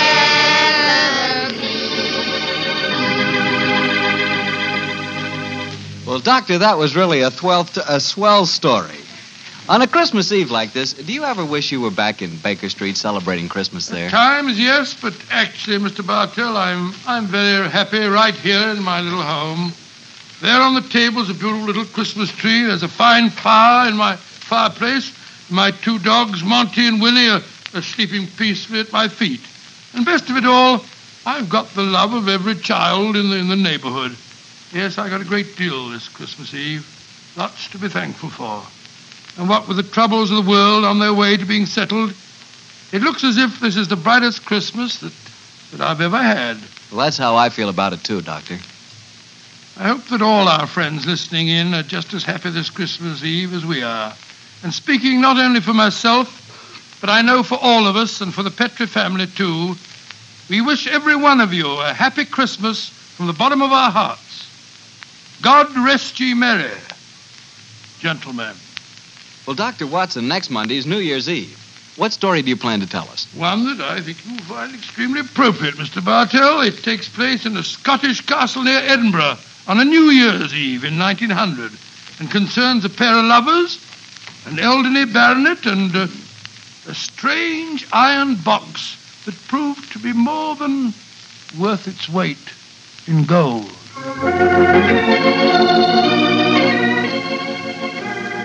Tonight's Sherlock Holmes adventure was written by Dennis Green and Anthony Boucher and was suggested by an incident in the Sir Arthur Conan Doyle story, The Adventure of the Blue Carbuncle. Music is by Dean Fossler. Mr. Rathbone appears through the courtesy of Metro-Goldwyn-Mayer and Mr. Bruce through the courtesy of Universal Pictures, where they are now starring in the Sherlock Holmes series.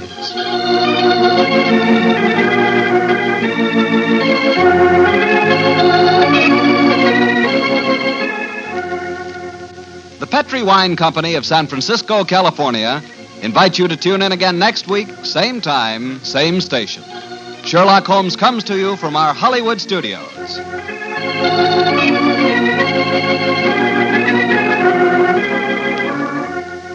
This is Harry Bartell saying good night for the Petri family.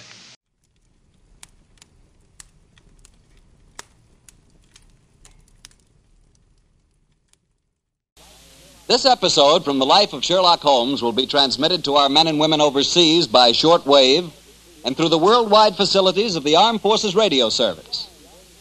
Petri Wine brings you Basil Rathbone and Nigel Bruce in the new adventures of Sherlock Holmes.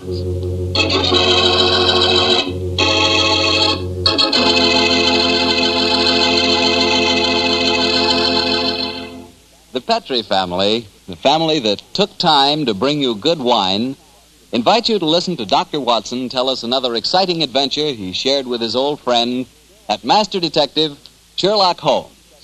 And now I'm sure Dr. Watson's waiting for us, so let's drop in and see him. Good evening, Doctor.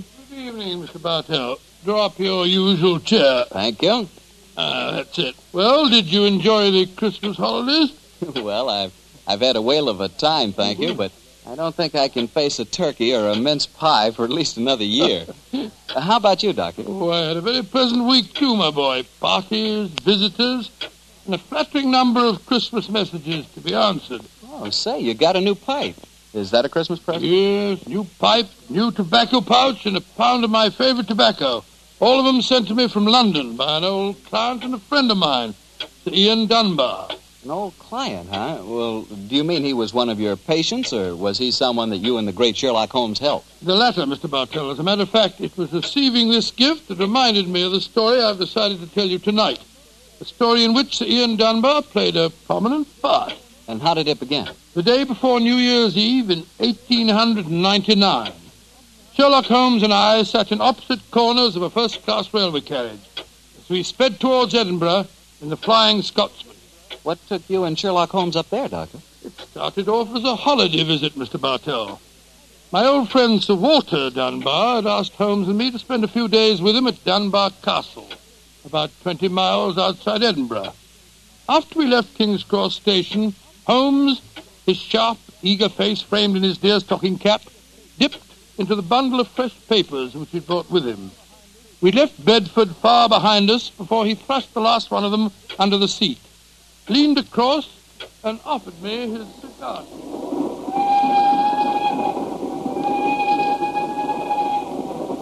Care for a cigar, Watson? No, thanks awful. I'll stick to my pipe. Flying Scotsman's living up to its name. We're going splendidly. Our present rate is 53.5 miles an hour. Oh, I hadn't noticed the quarter-mile post. Nor have I, but the telegraph posts on this line are 60 yards apart. With the aid of a watch, the calculation is a simple one. Watson, my dear fellow, we have several hours ahead of us. Now, tell me more about Walter Dunbar. I have a feeling that he's in some kind of trouble, but you haven't wanted to talk about it. Well, it's not exactly trouble, Holmes, but there's a strange problem that confronts the Dunbars. A problem that'll be settled at midnight tomorrow. Oh, indeed. Night of New Year's Eve, eh? Yes, exactly. But to really appreciate the story, I have to begin by telling you of the death of old Sir Thomas Dunbar. The father of the present baronet, I suppose. Yes, he was severely wounded at Waterloo, though he managed to last out long enough to get back to Dunbar Castle. The story goes that as he lay there on his deathbed, He told his wife of his plans for their unborn child. Dinna grieve, lass. I'll fetch the baronetcy home from Waterloo. What if I fetch the mortal wound as well? Oh, hush, lass. I'm no afraid to die. All that niggles me is that I shall ne'er see the child you bear. The Sir Wattle Scott no coming yet. Jenny, he visit the deathbed of his old friend. Oh, who's there? Is that you, Sandy Murdoch? Aye, Thomas. It's me. Aye. I'm leaving an unborn son behind me when I die. Now, I don't trust women or children or banks for that matter. Put the best part of my wealth and gold in the big iron box you'll find under the bed. The money's there. Aye, and something else for a rainy day. You're to keep that box in trust for me, Sandy. You can turn it over to my boy on the New Year's Eve before his 21st birthday. And he'll be a man and wise enough to know how to use it. You understand, Sandy? Aye, Thomas. But supposing your bairn's a girl. A girl? I tell you, it'll be a boy. And we'll name him Walter after my good friend, Sir Walter Scott.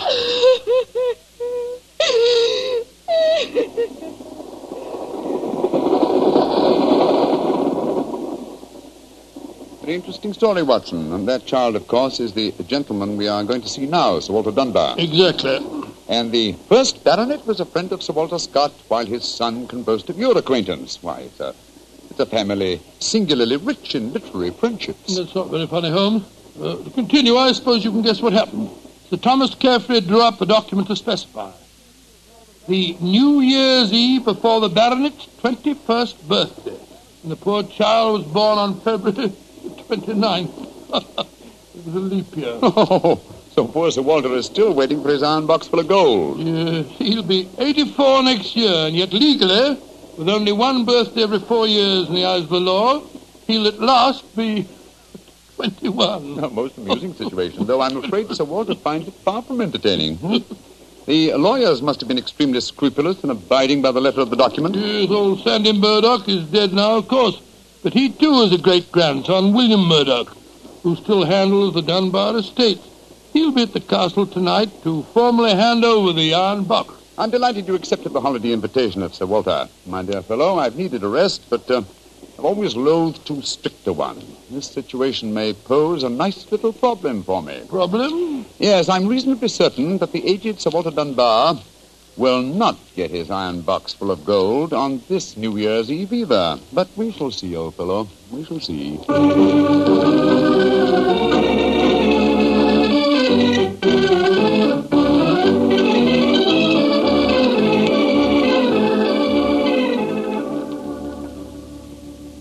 Dr. Watson, I'm glad to see you and Mr. Holmes here at the castle. Thank you, my boy. Holmes, this is Ian Dunbar, Sir Walter's grandson. How do you do, Mr. Dunbar? I'm very proud to meet you, Mr. Holmes. I've heard a lot about you. Grandfather will be down in a few moments. Let's go into the library, shall we? Well, I imagine Sir Walter's quite excited about tonight's ceremony, isn't he? Wouldn't you be, if you'd waited 63 years too long for an inheritance? Thank the Lord I had the foresight to be born on the prosaic date of August the 21st. In the event of your grandfather's death, you will be the next baronet, I take it. Yes, Mr. Holmes. You see, my father was killed 2 months ago at Mafeking. Yes, I read about it in the papers, my boy. I'm very sorry. Thank you, Doctor. The opening of the box isn't going to be the only ceremony at midnight. Dorothy and I are announcing our engagement. Dorothy? Dorothy Small. She and her father are staying here, too. My congratulations. Yes, indeed, Ian. Indeed, mine, too. Thank you. It's been quite a battle with her father, though. He's a businessman and isn't impressed with titles when they aren't accompanied by a suitable income. But when we told him about the inheritance, he relented and gave his consent. Here's Dorothy now. Dorothy, darling, I want you to meet 2 friends of mine, Mr. Sherlock Holmes and Dr. Watson. How do you do? How do you do, Miss Small? How are you, my dear? From what this young man's been telling us, I gather that congratulations are in order. Thank you. I finally persuaded Father that Ian would make a worthy son-in-law. For a while, I was afraid we'd have to elope to Gretna Green, live in a cottage on bread and cheese and law, but brave the parental wrath, just as they do in the storybooks. Oh, Sir Walter, there you are. Watson, my dear boy. How are you? And this must be your friend Sherlock Holmes. How do you do, Sir Walter? Very well for a young nipper who'll be 21 at midnight. Gentlemen, may I introduce Mr. Herbert Small? How do you do, sir? I believe that we have to congratulate you on the engagement of your daughter. That was supposed to remain a secret until midnight. The Dunbar box was finally opened. Dinna be grouchy, Herbert. The children are in love, and I'm going to settle money on Ian. And it's New Year's Eve. Let's enter into the spirit of the occasion. Bring out the glasses, Ian. I've had some bottles of my special pride put out. It's the finest port in Scotland. The cream of Dunbar. Aye. My father laid the first bottle down the year before I was born. And a drink of the brew will surely warm the cockles of your heart. My mouth's watering already, Sir Walter. When is this lawyer fellow, young Murdoch, getting here? Oh, any moment, Herbert. As soon as he arrives, we'll have dinner, and then we'll be ready for the evening ceremony. He's bringing the famous iron box with him, Sir Walter? If he doesn't, they won't get any dinner, Holmes. Ian, pass the glasses around, my boy. There you are, Murdoch. Good evening, Sir Walter. Oh, you've got the box with you, I see. Now the party's complete. Let me introduce you. Miss Small, her father, Mr. Small, my grandson, Ian, you know. Mr. Sherlock Holmes, Dr. Watson. How do you do, sir? I'm sorry I'm late, Sir Walter. My train was delayed. Oh, that's all right, Murdoch. You're here, and you brought the box. That's all that matters. Ian, give our young lawyer a drink. Here, I'll help you pour it. I must say that this is rather exciting, Holmes. The famous iron box with its inheritance of gold. Yes, and from the size of the box, at a rough guess, I should estimate its cubic content in gold at around 5,000 pounds. Not a vast sum, perhaps, to a businessman like Mr. Small, but a windfall to an impecunious Scottish baronet. Yes, I suppose it is. A strong young man, Mr. Murdoch. How do you mean strong, Holmes? A box that size, full of golden sovereigns, would weigh a considerable amount. And yet the lawyer carried it single-handed. Now that we're all assembled, I'm going to propose a toast. Though it's still some hours off yet, let's drink to the new year. It means a lot to some of us.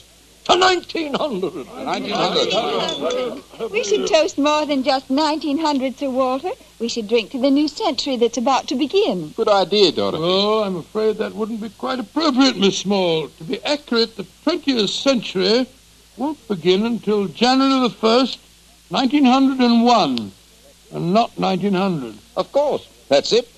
Dorothy, I'm afraid your wedding can't take place for some time yet. Father, what are you talking about? I read an article in The Guardian the other day that said just the same thing as you, Dr. Watson. And what's more, it said something even more important. It said that 1900 is not a leap year. Oh, rubbish. Leap year comes every 4 years. There was one in 1896. Then obviously 1900 is one. I think Mr. Small may be right. What do you say, Mr. Holmes? Do you know? Well, I hope no one would bring up this point, but it's the little problem I referred to on the train, my dear Watson. Holmes, for heaven's sake, answer. Is 1900 a leap year or no? I'm afraid it's not, Sir Walter. No? Because of a slight imbalance that would otherwise be produced in the calendar. Of the even century years, only those divisible by 400 are leap years. In other words, 1600 was a leap year, the year 2000 will be a leap year, but 1800 and 1900 are not leap years. Then you have no birthday next year, Sir Walter, and I'm afraid I can't open the box tonight. And the Dunbars won't get their inheritance. And you, my dear, don't marry for a few more years. I won't allow you to marry a pauper. Mr. Holmes, are you sure of your facts? I'm very much afraid that I am, young man. Oh, this is terrible. I can't stand any more. No, don't take it too badly, Sir Walter. Here, drink this. That's it. After all, you only have to wait another 4 years. Another 4 years? At my age, young man, at my age. Oh, no. I shall never live that long. Aye, what is it, Angus? Dinner is prepared, Sir Walter. You can serve it as soon as you're ready, sir.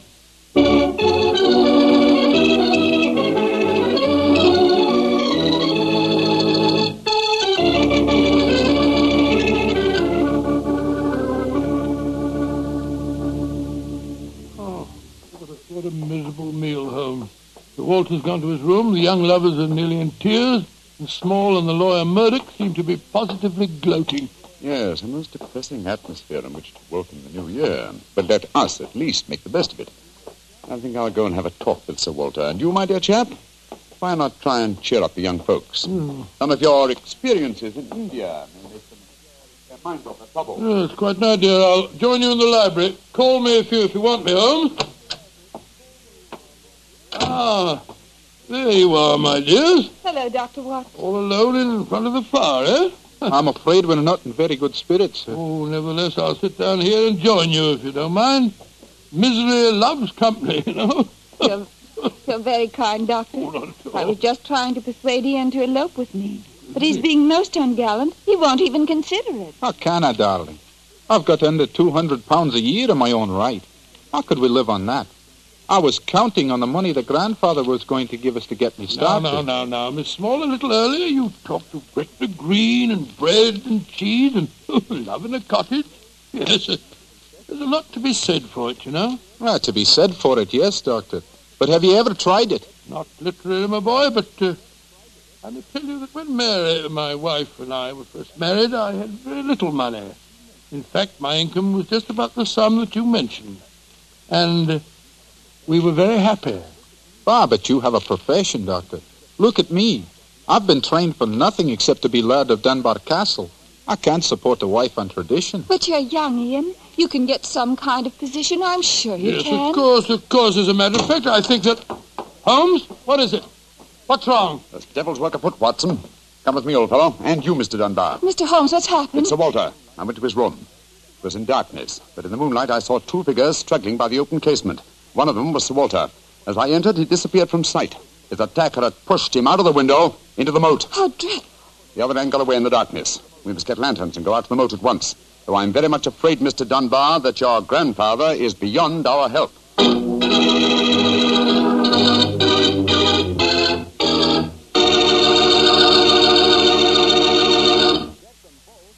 Now, to get back to our story.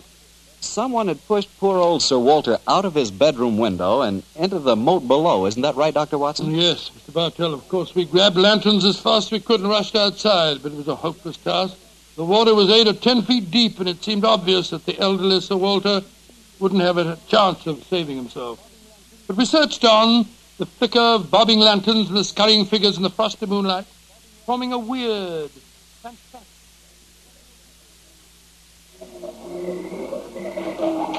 Angus, bring a lantern over here. Aye, sir. Can you see anything, Holmes? Not a thing. I don't see why your friend doesn't call the police, Dr. Watson. He's accomplishing nothing. We thought there might be a chance of finding the old man alive, Mr. Small. He wants to avoid a scandal, if possible, for your sake, sir, as well as the Dunbars. The scandal can't touch me or Dorothy over this. Her engagement was never announced. Thank heaven. That's a great pity, sir. I should think some new blood in your family would be a great improvement. You're being confoundedly impertinent, Doctor. And you'll be confoundedly heartless, sir. Well, Holmes, have you given up hope? I'm afraid we'll never find him without dragnets and grappling hooks. Have to call the police. What time is it? Sir Ian, you know the time? What did you call me, Mr. Holmes? Sir Ian. By Jove, yes. It does seem a bit premature, Holmes, but of course you're right. If your poor grandfather's dead, Mr. Dunbar, you're the baronet now. And the time, Sir Ian? It's 11:45, Mr. Holmes. A quarter of an hour to the new year. Sir Ian, doesn't that fact suggest something to you? Yes, it does. So I'm the new baronet, am I? Very well, then. There'll be no more talk of the police for 15 minutes. I want all of you to come back to the castle with me.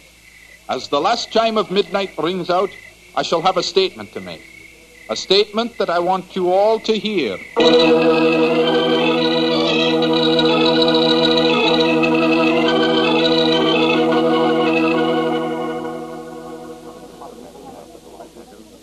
What you brought us all back here for, Holmes? There's something very funny going on.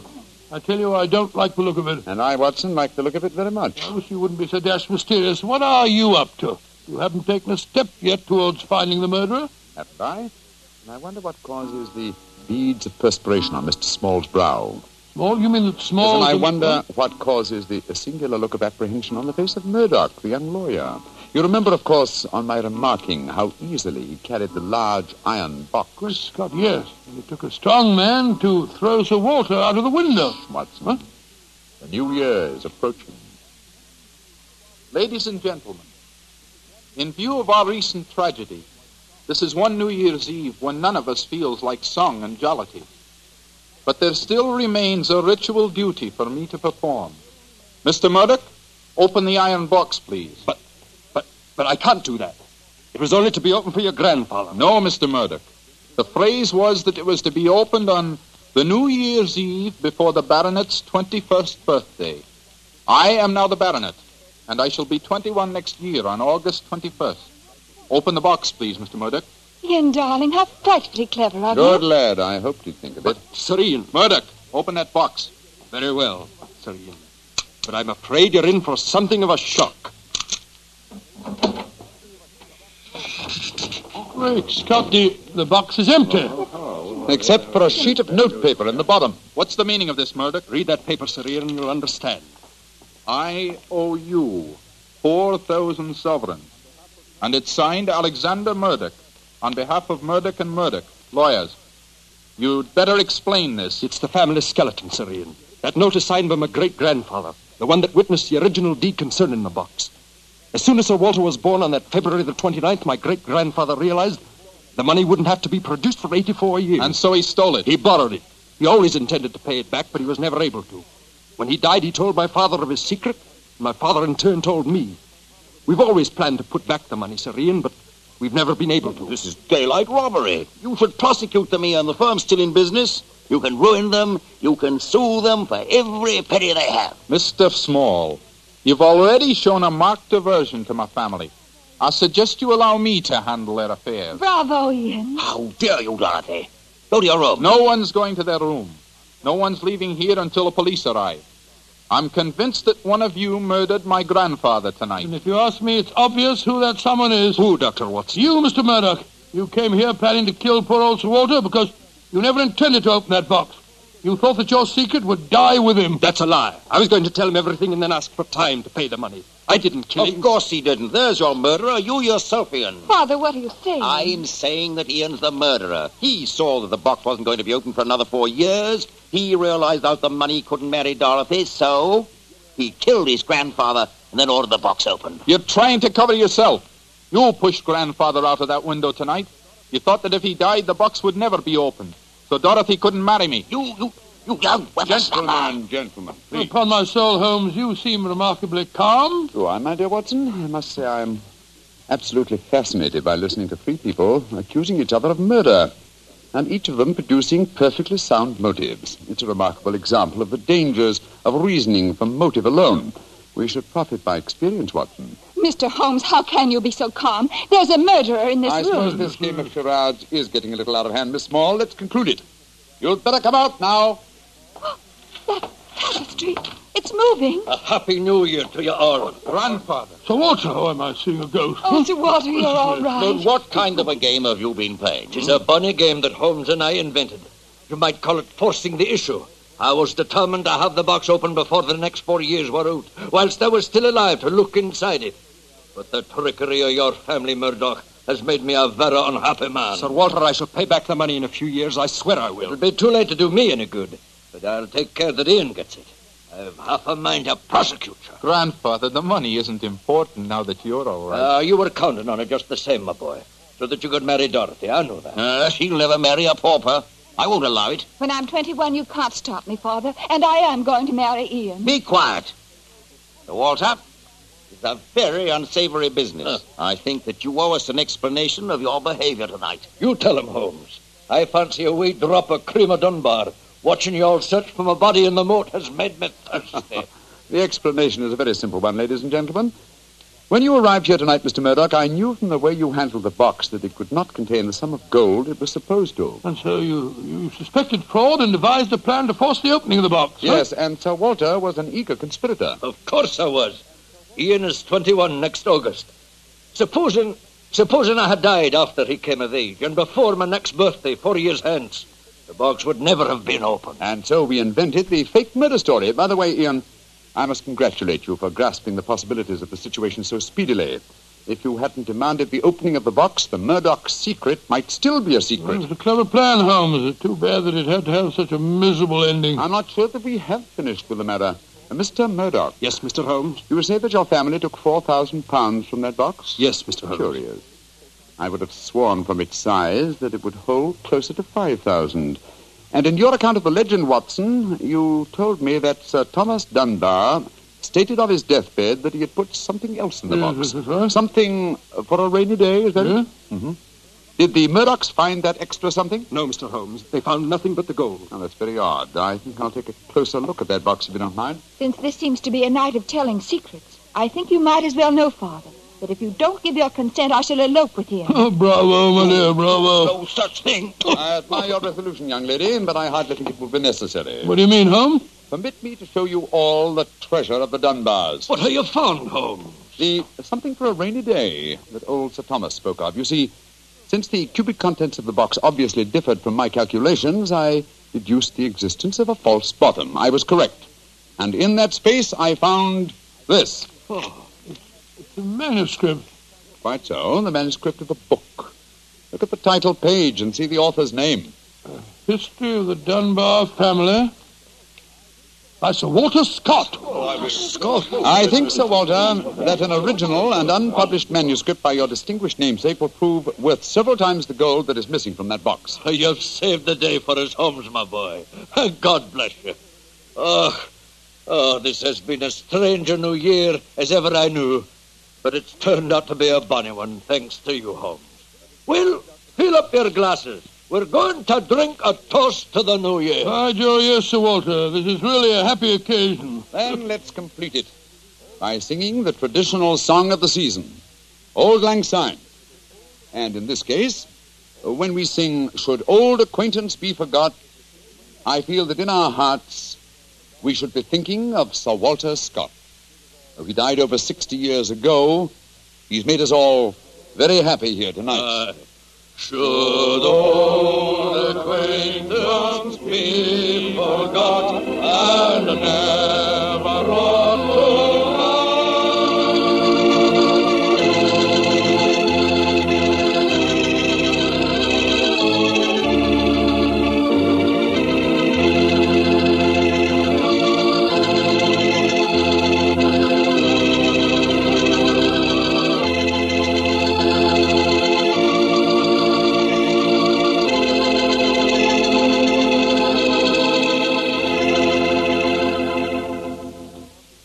Doctor, that turned out to be a very happy new year for all concerned. Yes, that's one new year that I'll never forget. Well, I sure hope you'll always remember this one, too. Oh, just a second, my boy. That calls for a glass of port. Fine. Well, to a happy new year, my boy, for you and for our many friends listening in. And to you, Doctor. Oh, thanks, boy. That's good. Doctor, this has indeed been a pleasant association for me. Oh, I'm glad to hear. You're the best storyteller I've ever known, and the Petrie family makes the best wine I've ever tasted. I hope that, just as they've been making wine for generations in the past, the Petrie family will continue to make fine wine in the future. And Mr. Bartell, I know that you'll always be here to tell us just how good that Petrie wine is. Well, I hope so, Doctor. And I hope you'll always be right here beside me to tell another swell story about Mr. Holmes. I hope so, too, my boy. Oh, and incidentally, Doctor, what new adventure are you planning to tell us next week? Next week, Mr. Bartell, I'm going to tell you a weird story. It starts with a series of murders on Hampstead Heath and ends with a battle to the death in a burning waxworks. I call it the strange case of the murderer in wax. Tonight's Sherlock Holmes adventure was written by Dennis Green and Anthony Boucher and was suggested by an incident in the Sir Arthur Conan Doyle story, The Silver Blaze. Music is by Dean Fossler. Mr. Rathbone appears through the courtesy of Metro-Goldwyn-Mayer, and Mr. Bruce through the courtesy of Universal Pictures, where they are now starring in the Sherlock Holmes series.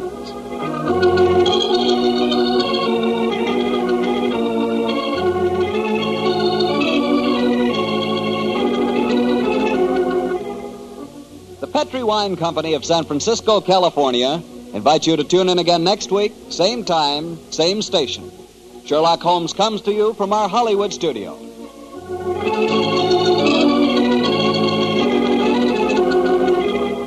This is Harry Bartell saying goodnight for the Petrie family.